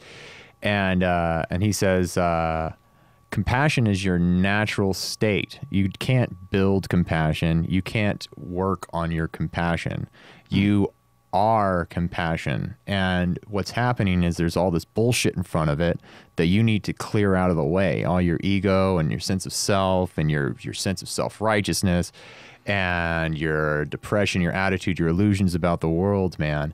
And if you can start cleaning that mess up that you've created, that you think is you can get to that sense of love and compassion underneath it all. And then you're just love and compassion. It comes effortlessly because you're not entwined with this physical world and this sense of self that ultimately brings about all your suffering, right? And brings about all this like, oh, but me, I need, I want, I deserve this, and things should be this way, and things shouldn't be this way, and it's all just fucking bullshit, And there's just really, when it comes down to it, the core of both of us, man, is just this loving awareness that's full of compassion, man. But it's the sense of self and the desire to cling to everything and fulfill our own needs that gets in the way of all that. And when things get in the way, then you be rude to people, or if things aren't going your way, you don't know how to deal with them because you're not practicing any kind of mindfulness exercises. You're lost in this ego thing, and you think that this is just all there fucking is this physical world. And that really is what I see a lot of is most people's biggest issue is that they're so caught up in themselves and their own desires that the rest of the world is just this blur in front of them that's getting in their way. Yeah, that's definitely very true. A lot of people, I think a lot of people just kind of go barreling through their day-to-day life, not really kind of with blinders on to everything that doesn't involve them and what they specifically need. And I can understand that, I can understand that to some extent. I mean, there's definitely been times in my life where I was that way. Oh, me too. I mean, I think that's kind of just human nature in a lot of respects. But I think that one thing I've noticed, though, especially in the last few years, was it seemed like a lot when I've talked to people in the last few years, especially people who are angry about the way things are, whether it's the country or whatever, on either side, it's like a lot of them, the anger roots from the fact that they were sold a narrative that isn't true, which is that on either side, which is that, if you do this and that and this, and you play by the rules and you do what you're supposed to do, you're going to be fine. And people on the right are told that at birth. People on the left are told that at birth. And it's not true. Yeah. Unfortunately, it's not. The government does not have your best interest in mind. No. I mean, nobody does. Nobody does. I mean, the only person who's going to have your best interest in mind is you and hopefully your family and hopefully your partner if you have one. Like that's pretty much, that's pretty much who you got. And, and like you were saying, it's like, that's one of the thing with being an independent contractor that's great is, you can go into things and you're not getting sold this corporate line of like, we're a family and, we're all in this together. It's like, no, we're here to do a job. Yeah, that's it. Let's do the job. Let's get paid and we'll all go home. Yeah. We'll pay our bills. I can buy some food this week, right? Yeah, exactly. It's not, like this, that's, and I think that's also another reason why, to an extent, I think that also may be a contributing factor to why a lot of people are hesitant to go back to work. I think there's definitely more things at play than simply, people not wanting to work or wanting more money. I think there's a lot of things in the sense of like, personally, I'm of the opinion that if you're a for-profit business, you should not be allowed to use the words family or community in any mission statement or corporate statement ever, because y'all don't know what those words mean. They're lying. Yeah, like the last 10 years, it's like, anytime I heard a project locally be like, oh, well, this is community-based or it's about the community, my bullshit flag immediately goes up because I'm like, what community are you talking about, man? Like, it's like, because it's like, at the end of the day, it's a for-profit venture. You're not a community service. You're not, this isn't the National Endowment for the Arts. Like, don't pretend to be something you're not. But that's how they get more money and more people doing it. And, can't you do it for, just do it for like $10 an hour instead of 15. I can't really give you $15 an hour. You know what I mean? And it's just like, oh, I can't really waste my fucking time with you then, bud. Yeah, I can't and if really. that's the response. Yeah, I can't really feed my family this week, so kind of a problem. Yeah.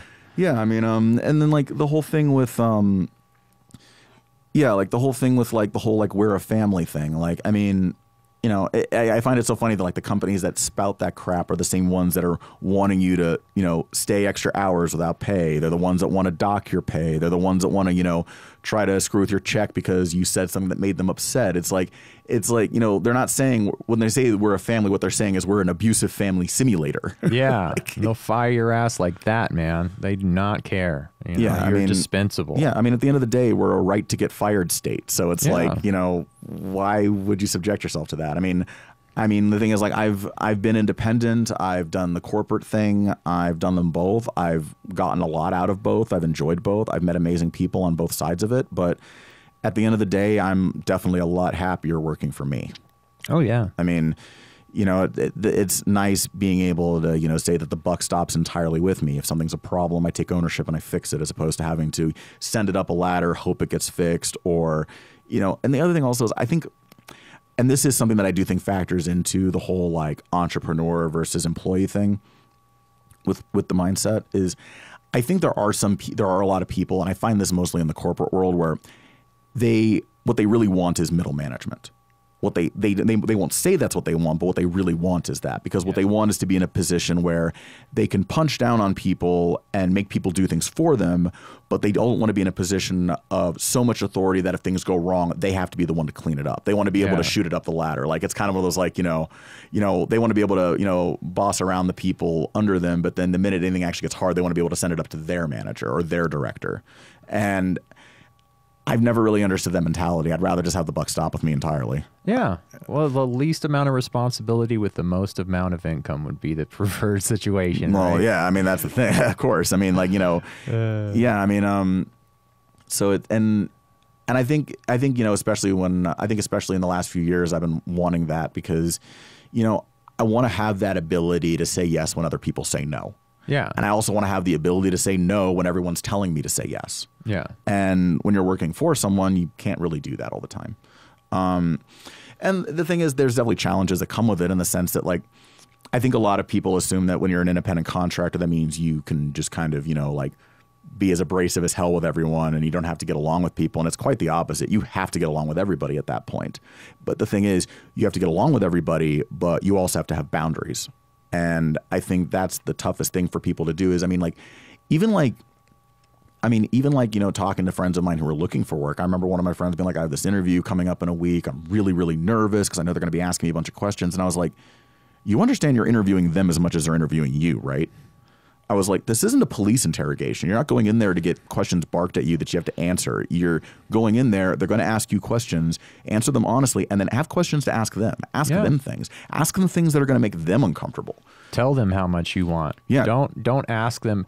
You don't ask people, how much are you going to pay me? You go, this is how much I charge for my services. Yep. And that's how you get your money. Otherwise, people are going to pay you the bare minimum they can possibly get away with paying you, man. And that's one of the problems I have with fucking minimum wage is we don't teach people how to negotiate a contract, man. They just go, well, the government says that this is an acceptable rate. Oh, that's 100% by design. They don't want people knowing how to negotiate. Not an acceptable rate. Yeah, I know it is. I know it is. It's just like how they don't teach you how to do your fucking taxes or pay your bills or fucking plan for your leg to get broken, right? It's like you should be living at a certain place where you're not just barely keeping, you know, that's living above your means whenever, if one thing happens to you and it sets your entire life back, it's like you don't have that extra like 5-10 grand sitting off to the side of like, oh shit, money. You should step down one fucking notch, man. Cancel your Netflix subscriptions, get a smaller house, maybe don't fucking have a $700 a month car payment to drive a fucking Mustang around. And, you know, it's like be able to put away enough money for oh shit times and like know how to fucking do all these things. These is like being an adult, but no one teaches anybody any of this shit, man. You know? Yeah, and plus, I mean, the system's kind of set up to where it's like once you're in it, you're kind of locked in. It's like, you know, once you're at a point where you're having to rely on certain levels of assistance or certain subsidies, you get kind of stuck there because you're put in a position where it's like, I mean, you get put in a position where it's like, okay, well, if I give these things up, you know, yeah, I can make it into the next income thing, but then I'm going to lose this help, but I'm not going to get any other help. So I'm going to be in as bad a position or even worse. And the system is not set up in a way for people to succeed, and it's really unfair. It's you know, and you brought up a really good point. It's like, I mean,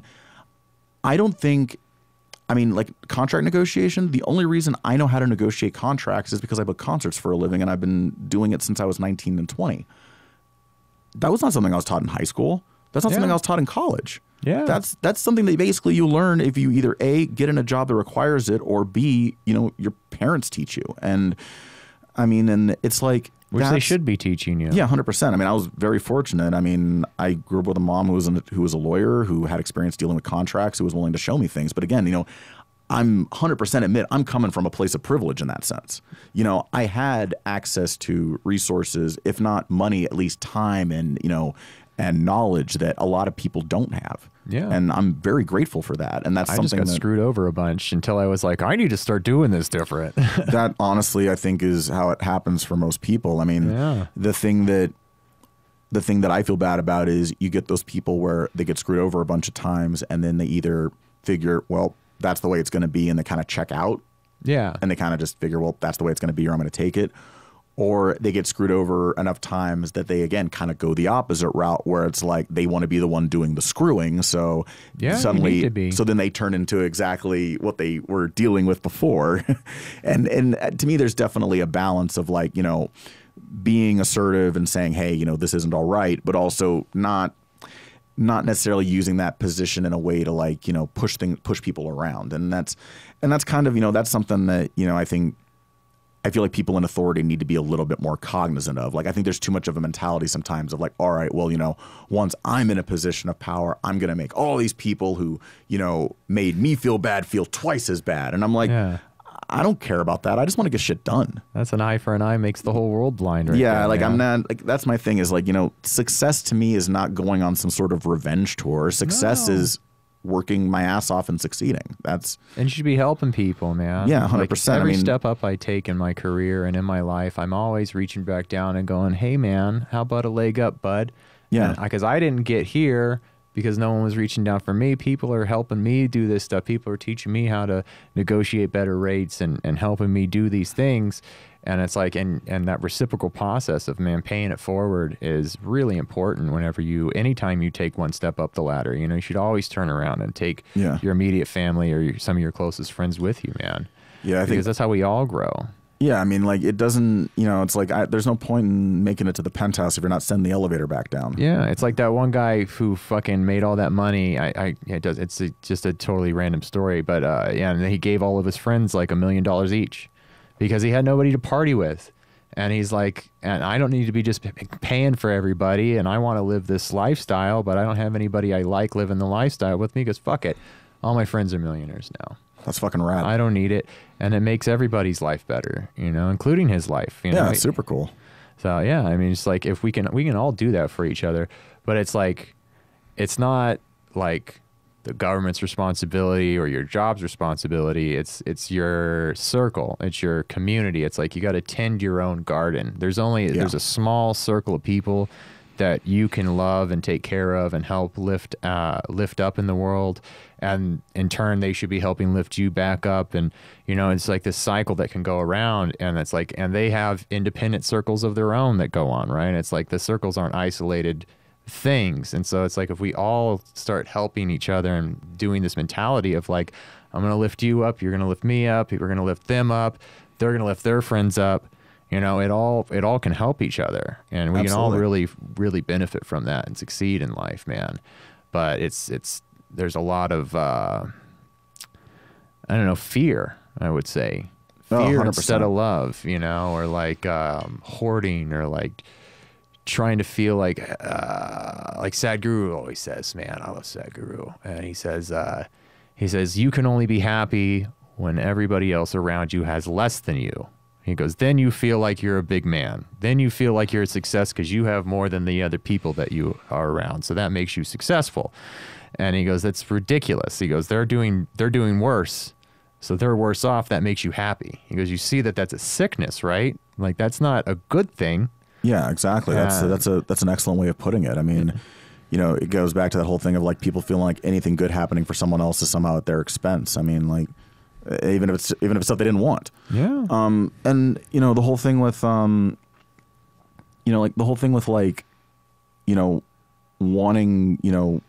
I never understood this mentality of like, it's not necessarily wanting things to be better, but just wanting to make enough money so that the problems don't no longer apply to you.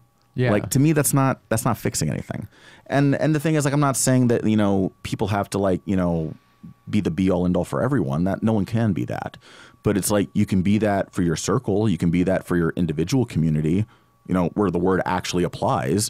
And, so I think maybe that's as a society kind of what we need to get back to, is not so much worrying about trying to, change the world, but trying to change the block. Yeah, you can't change the world. The world's going to do its thing. And the world's always getting better. I know it feels like, in the moment, it always feels like everything's so fucked. And everything's just like, really just how could we survive this, right? But it's like, it's always kind of felt like that. And here we are, man. I mean, you and I have been doing this 36 years, man. And it's always kind of felt like the world's coming against you pretty hard. And like, how are we going to survive through all this chaos and hatred and like just negative energy, man? And it's like, we still keep going and we still keep going. And ultimately, the world is way better than it's ever been. And I love reading history books because you read about how fucking crazy it was and how horrible people's lives were, but they were doing their thing. They were loving life, man, and they were living to maybe 30 years old and then dying of some fucking bacterial infection, because they didn't even have antibiotics. And so it's like everything's so great, but it's so easy to get trapped in the few things that are going wrong, and they expand in your consciousness and make it seem like they're just such a huge deal and they're so overwhelming. Because, I mean, that's what we do, right? Like your mind is a problem-solving computer. So it finds problems and then it focuses on the problems and then it makes it its primary goal. And really, I mean, when it boils down to it, I had this thought the other day where it was like, really, there's not that much bad shit going on. Because if you watch the news and you watch any of this stuff that people are force-feeding you, all this, as much negative shit as they could possibly find, they are scouring the globe looking for all the worst stories and all the most outrageous shit they can come up with, right? And what is this? It's like this loop. They can't come up with anything. And so they keep repeating the same shit to you because there's not that much bad shit going on anymore, man. And people are just like assuming problems. People look for things to be problems. Yeah, people look for things to be angry about. I mean, I thought it was so like hilarious, that whole thing with Tucker Carlson getting so mad about the Eminem character. That's redesigns. hilarious. I was like, dude, you want to fucking Eminem? Like, I mean, it's whatever, man. It's 2022, but dude, like, you're kind of like, ugh. That's like, exactly what I'm talking about, right? He's doing a whole segment on the outrage over the Eminem changing their shoes. Yeah, there's nothing. They got nothing. Yeah. The world is that beautiful, man. And there's just that much fucking love out there that all these fucking mongoloids that want to just force negative energy down your throat, they scour the whole planet, man. And they got nothing, man. There's just a few things going on at this point in history, man. You know, a few things. There's like a little skirmish in Ukraine, a little skirmish in Taiwan, man, you know, and like they're going to blow that shit up as hard as they can. And I know those are horrible things. I'm not trying to downplay those, but we're talking about in the history of the world, man, the whole world has been at war, massive wars forever, just millions and millions of people dying, you know, and just horrible shit happening on top of horrible thing. And now it's like, we're down to the point where there's two little skirmishes and maybe Israel and Palestine going on, right? Like there's this little things are happening, but not all out fucking global war, just complete, just massive countries dominating each other and millions, tens of millions, hundreds of millions of people dying all the fucking time, man. You know, it's just, there's just not that much bad shit happening anymore, but it gets shoved down our throats. Like this is all you're supposed to think about, man, because they don't want you fucking focused in on all the love and great things that are going on. And there's so many people out there doing such good things. I think fear sells more than anything, and it does. And it applies to everything. It applies to media. It applies to economics. I mean, the biggest thing that one thing I realized in the last year was just how big of a killer FOMO is. The whole fear of missing out, 100%, especially economically, because it's like, and that's really, especially like going back to like a lot of like the crypto NFT stuff. That was something that really kind of to me was a red flag. Was like, when you've got people like pushing certain coins or pushing certain things, and they're not really telling you what it does or what it's going to be for, but they're just emphasizing that you have to do it right now or you're going to miss out on something. Oh yeah, and it's so, and especially like, when you look at the majority of people buying those, I mean, it's mostly people like, in the middle class. It's mostly middle class guys, mostly younger guys who, are in that same boat of feeling like, they're looking at, their day job and how much they don't like it. They're looking at, their boss being a dick. They're looking at the fact that, they were sold this bill of goods of like, well, if you work hard and play by the rules, your life's going to be great and you're going to, get a 6-figure income and get the girl you want and all this other stuff. And they're realizing in their early to mid 20s that that's probably bullshit. And they're actively looking for something that they can latch onto. And the thing is like, it's like, you get guys who latch onto art, or you get guys who latch onto music, or who latch onto a job that's good, or they meet the right person, or they, find something worthwhile investing in. And then you get those guys who tumble down the wrong rabbit hole and end up, freaking trying to storm the Capitol. Yeah. I mean, it's like, it's scary to me because it's like, I sometimes wonder if we're maybe, running the risk of losing an entire generation of men to this shit. We are, man. I think everybody's being so focused on their fucking pronouns and their identity and their victimhood and their outrage and just like how the world fucking owes them everything and everybody's coming against them. And it's like, none of that matters, man. That's all just bullshit, man. Like, nobody cares, first of all, what you identify as. At this point in society, there's like a very small fraction of people out there that are bigots that are gonna fucking give a shit who you have sex with or what color your skin is, man. So it's like running around and acting like this is a big deal. It's not. And like attaching all your conscious effort into this character that you're playing, it's only gonna make you fucking miserable. It's only gonna bring you down because you're trying to prove how real you are and how real this imaginary character you're creating in your head. and trying to bring it into the reality is. And it's like, and identifying yourself with that physicality of your nature, and that being the only thing that matters, that's just going to cause so much suffering in society. And it's not going to keep people on track as to like how to actually like live their fucking life, you know, like go out and provide for their family, man, and love everybody.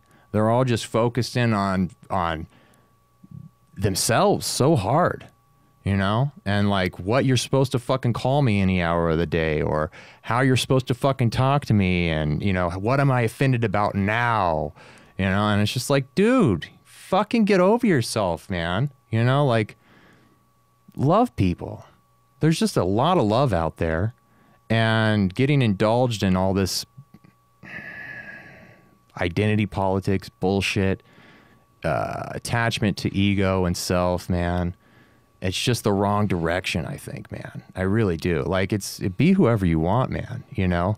But it's like, don't make it such a big fucking deal. Have sex with whoever you want. No one fucking cares anymore, man, you know? But it's like so much outrage around it, and so much victimization around it. And it's just like, it's only hurting the self whenever we dive into that, and we're so self-indulgent in those matters. And I really don't like how hard it's pushed on people, you know, to like create this big giant avatar in your head and then live by it, you know. It's like, just be a person, man. I don't know. That's, some people might not agree with that. I know you probably don't agree with that, but I just think it hurts people, man. I think it hurts people in a real, like, deep way to think that that's all they are. I do definitely want to respond to what you're saying on this. Yeah. I was kind of thinking about, you know, how to respond, in the sense of like, you know, kind of thinking in terms of like, you know, my perspective on some of this stuff. I can tell you that my perspective is a bit different on it, because I look at it from the angle of, you know, I mean, I grew up as a kid being a fat, weird-looking kid who talked too much, who was too hyper, and was obsessed with random crap. So I got the crap bullied out of me. It was what it was. People made fun of me. I usually would heckle them back, and, you know, once I made them laugh, it was fine. And I've had times in my life where people have, you know, wanted to physically threaten me or give me shit because they thought I was something that I wasn't, or they thought I was trying to represent something that I wasn't. And I know how much that hurt me on a personal level, even though it didn't actually even apply to me. And I can't even imagine how I would have felt if any of those things had, because I couldn't imagine what it would feel like to wake up every day feeling like I'm trapped inside of a body that isn't mine, or in a lifestyle that isn't mine, in a society that doesn't understand, that doesn't want to understand, and that actively, you know, is persecuting me anytime I speak out about it. And are things better now than they were 20 years ago? Sure. Are they that much better? I really don't know, considering that, you know, I mean, when you look at the statistics of people who are victims of assault, people who are victims of hate crimes, people who are the victims of murders, things like that, that's the one demographic that those numbers haven't changed. If anything, they've gone up. And that's scary as hell to me, because it's, and what I'm finding is that, you know, like I said, I think about, you know, what it would be like from a mental perspective to know that I'm not where I'm supposed to be, but there's nothing I can physically do about it. And I can't get people to acknowledge who I feel like I really am. And I do think that it's good that as a society, we are starting to move away from that. And I will say this, I mean, from my perspective, I look at it, and what's interesting is it's like a lot of the people who are making that transition aren't, it's not, a lot of them aren't younger people. A lot of them are older people. A lot of them are people in their 40s and 50s and 60s, people who've lived their lives, but who've lived their lives with this one aspect that they can never really, you embrace or never really explain to people like, hey, this is who I am. They always had. So it's like, I can't imagine living my entire life, even a successful life, and having that big of an asterisk next to everything about me. That would hurt me so much. So absolutely, that's what I'm saying. Yeah. And I think that and I think it's definitely something that, a lot of people, it's something that I feel like I even come from a place, even though, like I said, even though I come from a place of having been bullied and stuff and things like that, it was never a situation. At the end of the day, I always knew in the back of my mind, well, yeah, this doesn't apply to me, or yeah, this isn't me, or yeah, that person's just a jerk. But I mean, if you're a 15-year-old kid dealing with this stuff and you're being told that stuff every day, what does that do to you? What does that do to a kid? What does that do to like a 40-something-year-old with, grown kids who finally realizes, hey, you know what? Like, I'm really unhappy and I need to do something about this. So I kind of come at it more from the perspective of anything that a person can do that is not harming anyone else and that is making their life even a microcosm easier to live, I'm all for it. And I feel like it's not really, I look at it from the perspective of, if we want our society to function effectively, if we want it to function in the sense of people feeling like they have a sense of purpose, feeling like, that there's a reason for them to get out of bed in the morning, there's a reason for them to go to their job, there's a reason for them to, spend extra time with their family, there's a reason for them to be nice to a random person on the street. For those things to happen, it all comes back to that person being comfortable with themselves and not feeling like they have to either live in fear of everyone or feeling like they have to attack anyone who they even think is attacking them. And that's the thing. I think a lot of times when people feel like the identity politics stuff is being shoved down their throat or it's being, forced on them, a lot of the time, I think what that really is essentially somebody who's been sucker punched their entire life trying to punch you before you punch them. And I'm not saying that necessarily makes it a viable tactic, but I do think that it's something that maybe a lot of people don't think about when they're coming into this stuff. I mean, I can tell you that I've had times this is an example of this. I have never once in my life been bullied because I was white. I have had people want to fight me or call me things because they thought I wasn't. I have never been bullied in my life for being straight. I've had people want to fight me or attack me because they thought I wasn't. Mm-hmm. I've had people, do the, well, what are you thing? And I'm like, well, I'm a human being. The fuck are you? That's my point right there. You're just a human being, having a human experience, man. And for me, I see a lot of kids who are very, what's it called? Easily influenced. When you're younger, you're out there seeking and searching and trying to figure this whole game out. And all this shit's being shoved into their brain that isn't necessary, man. And there's several things that you were saying that lead to that idea, right? You're like, well, this is what I'm supposed to be, right? And it's like, you're not supposed to be anything, right? You are you, man. And you're perfect exactly the way you are right now.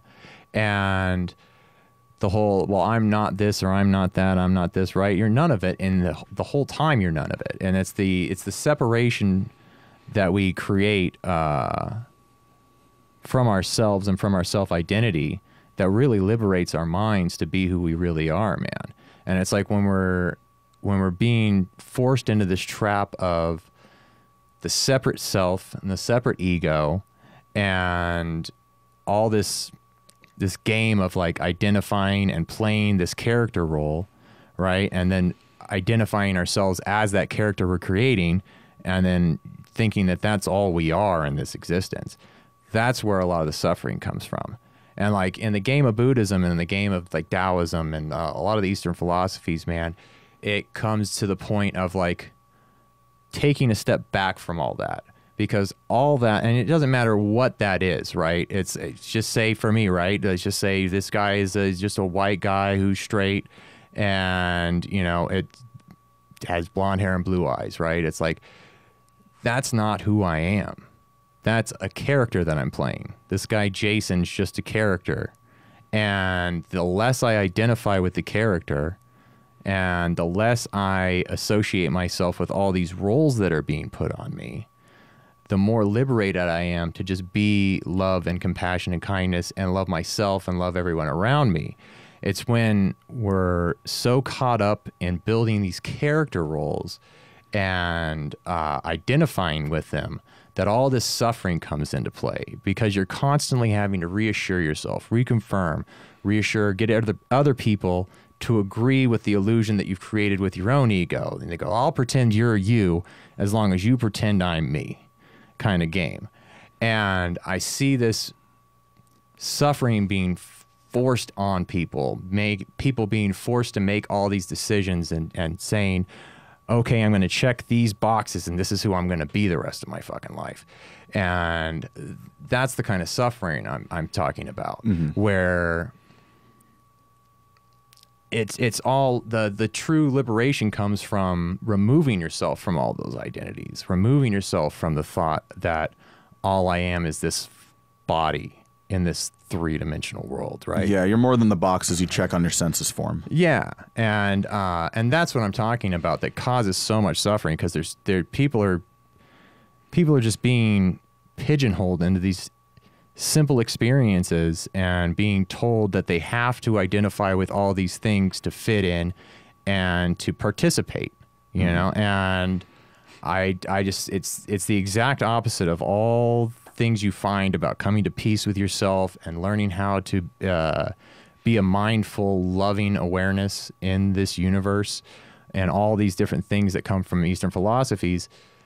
This is the exact opposite tactic. It's the exact opposite thing of finding peace and clarity in your life, is to push into the illusion and to come up with more ways to identify with this body and more ways to create identities around the ego, you know, and it's self-indulgent, and it is attachment, and attachment is like the root cause of suffering. And that's what I'm talking about. And It's cool.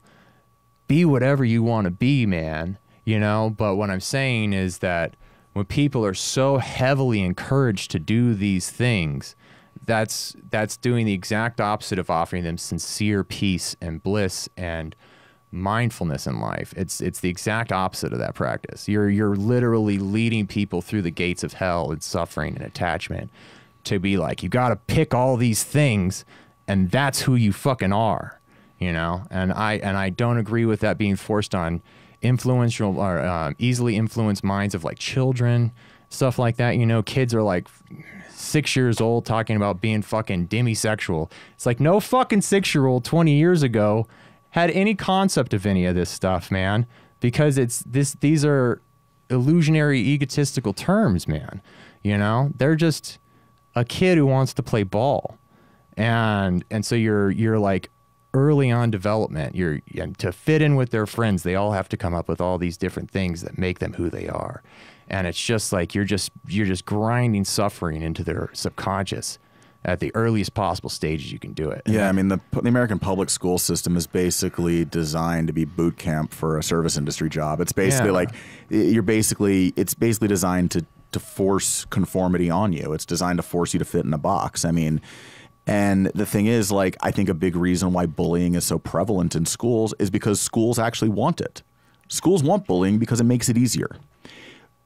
Bullies basically act like the wardens at a prison. Basically, it's like, you know, I think a lot of schools and a lot of teachers don't mind bullying because they see it as, well, you know, this person's going to keep things in line, or at least, you know, keep things from getting too nuts. And it's like, if I just have to deal with one person being a problem as opposed to 10. Yeah. And it's like, and, you know, I hear the thing all the time of like, well, you know, that's how the real world's going to be. And it's like, yeah, except not really. There's stuff that people get away with in school that if you did it in polite society, you'd, you know, at best get punched in the face, and at worst spend the night in jail. So it's definitely. Like, and schools like prison rules, and teaching kids and young adults that attitude and those things are okay isn't setting them up for success in the real world. If anything, you're setting them up for disaster the first time they pull that crap on someone who isn't going to take it. Yeah. I mean, but you learn how to not take it by dealing with the. I mean, I grew up in fucking Stockton, man. Like I went to like an all black school. They had White Wednesdays where they beat the shit out of a random white kid every Wednesday.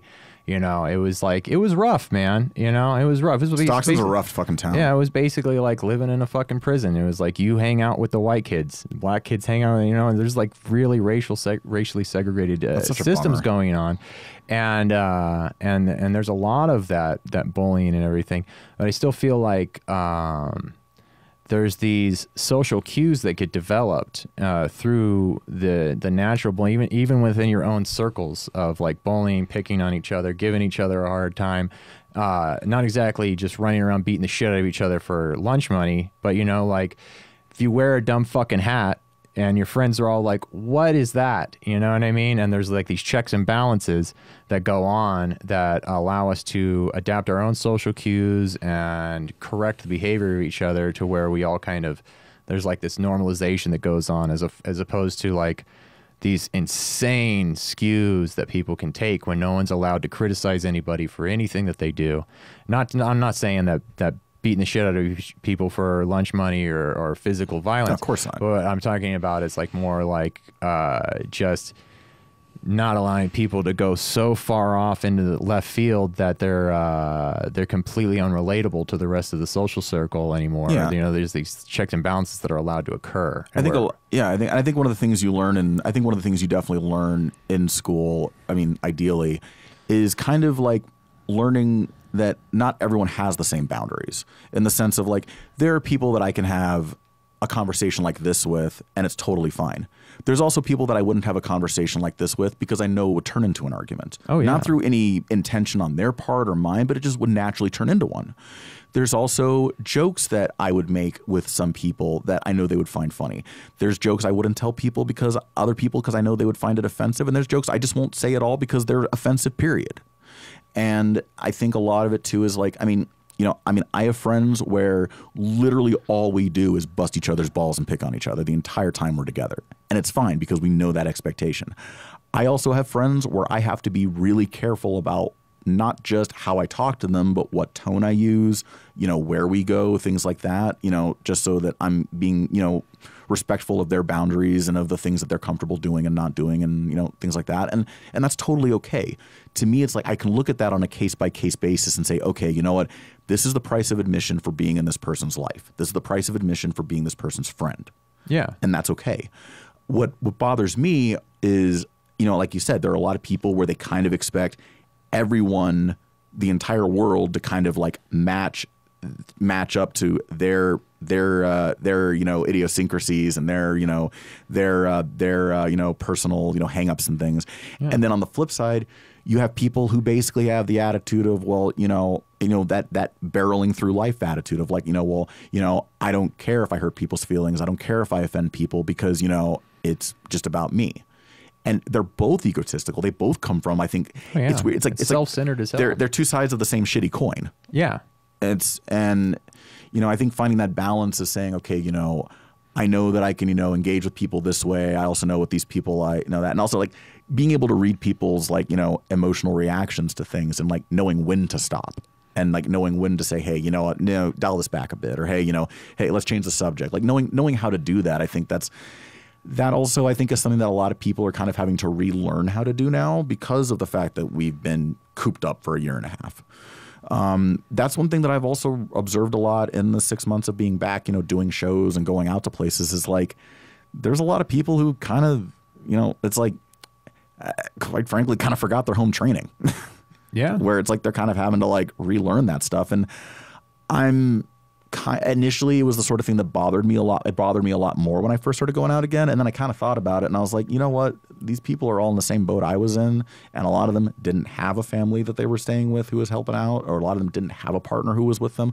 A lot of them were literally by themselves. A lot of them were literally slumming it. So, I can't really judge them on that. All I can really judge someone on is how they're treating me, in the moment. And, but the thing is, I do like to factor in those other things. I mean, like, if someone's being a jerk, my initial reaction is kind of usually to be like, oh, well, that was kind of crappy, but I'll let it slide because I don't know what's going on in their day. If someone's being deliberately antagonizing someone, that's different. Yeah. But I mean, you know, how many times have like you've been through like an entire day where like, you know, a bunch of little things go wrong and then all it takes is like someone saying the wrong thing to you or saying something to you in the wrong tone or even like just something getting in your way for half a second for you to like, you know, get really upset. And it's like, you're not really upset at them. You're not even really upset at the thing. You're upset at like the accumulation of things that you've been bottling up the entire day. That's something honestly that like I'm trying to figure out how to deal with, and I'm pushing 40. That's a mindfulness exercise right there, man. That's what that is. Every time one of those little things comes through, you have to bring yourself back to the breath and you have to let so much stuff go constantly and constantly just be breathing. And I do mantra as well. And like nothing's ever happening. You're never really going anywhere. There's always just this collected center of self that exists as the world morphs around you and the people that you're having conversations with change and maybe the activity that your hands are doing is different, but it's like constantly just following the breath and nothing matters. Nothing's of any significant value, and all things just are. That's the most important thing to accept in life, right? Is like things just are. The number one cognitive distortion people need to get rid of is the should word. Should and shouldn't. You got to pull those out of your vocabulary. Things should. There's nothing that should be different and nothing that shouldn't be the way it is. Things are at this moment, and there's nothing anyone can do about it. It's already this moment. And all you're doing is hurting yourself by thinking that it can be any other way. Yeah, there's definitely such a thing as can be, but can be and should are definitely two different things. Should is like a retroactive, well, I should have done this. Yeah. Can be as well, yeah, I screwed up, but if I do this right, it can be better next time. Yeah. I mean, it's the difference between like, you know, me making a bet, making a hockey bet on an underdog and them losing and me being like mad about it, saying, well, I should have bet on the other team. That's exactly it. And me saying, well, you know, I lost that bet, but you know what? I think the reason why I lost this bet was because I didn't, you know, factor in this or that. So next time I'm going to factor that in and next time I'll win. Yeah. Acceptance. And I'll fully admit one of the things that's been challenging for me on a personal level in the last couple of years has been like simultaneously becoming more self-aware and trying to figure out where the line is between self-awareness and self-deprecation. Yeah. In the sense of like being aware of the things that I need to fix or being aware of the things that are going on around me, but at the same time not letting that awareness bog down into, well, shit sucks and I can't do anything about it. Yeah, that's not the right attitude. Yeah. Honestly, all things are just full of love, man. Like the world is just, it's all perspective, and the world is a extremely beautiful place. And it's all about just changing your perspective, man. I was a highly pessimistic person, and now I wake up and I'm just grateful for the sunrise, and I'm just in love with the clouds. These are nothing things, man. These are things that happen every day, and they make my day, man. And that's awesome. It's totally possible for everybody to be that way. It's just dissolving the self and dissolving all these negative self-talk bullshit cognitive distortions that we have in ourselves, man. And I really wish I could keep talking about it, but I am running out of time on my recorder. I'm sorry. And this has been a great conversation, man. And I'd love to have you back on to talk more about Anytime. this. 2 hours went by like that, dude. And it's just fucking great talking to you, man. It's great talking to you, man. Anytime. And so let me do the thing. I'd like to thank my guest, concert promoter, Pulsar Presents, Patrick Pulsar Trout.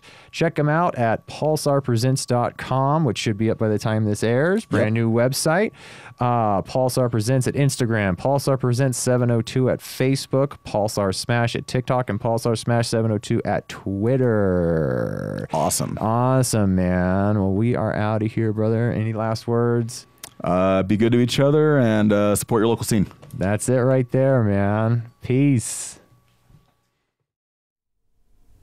Thank you for watching To the Fullest with Jason Froberg. You can check out more podcasts right here and subscribe by clicking right here.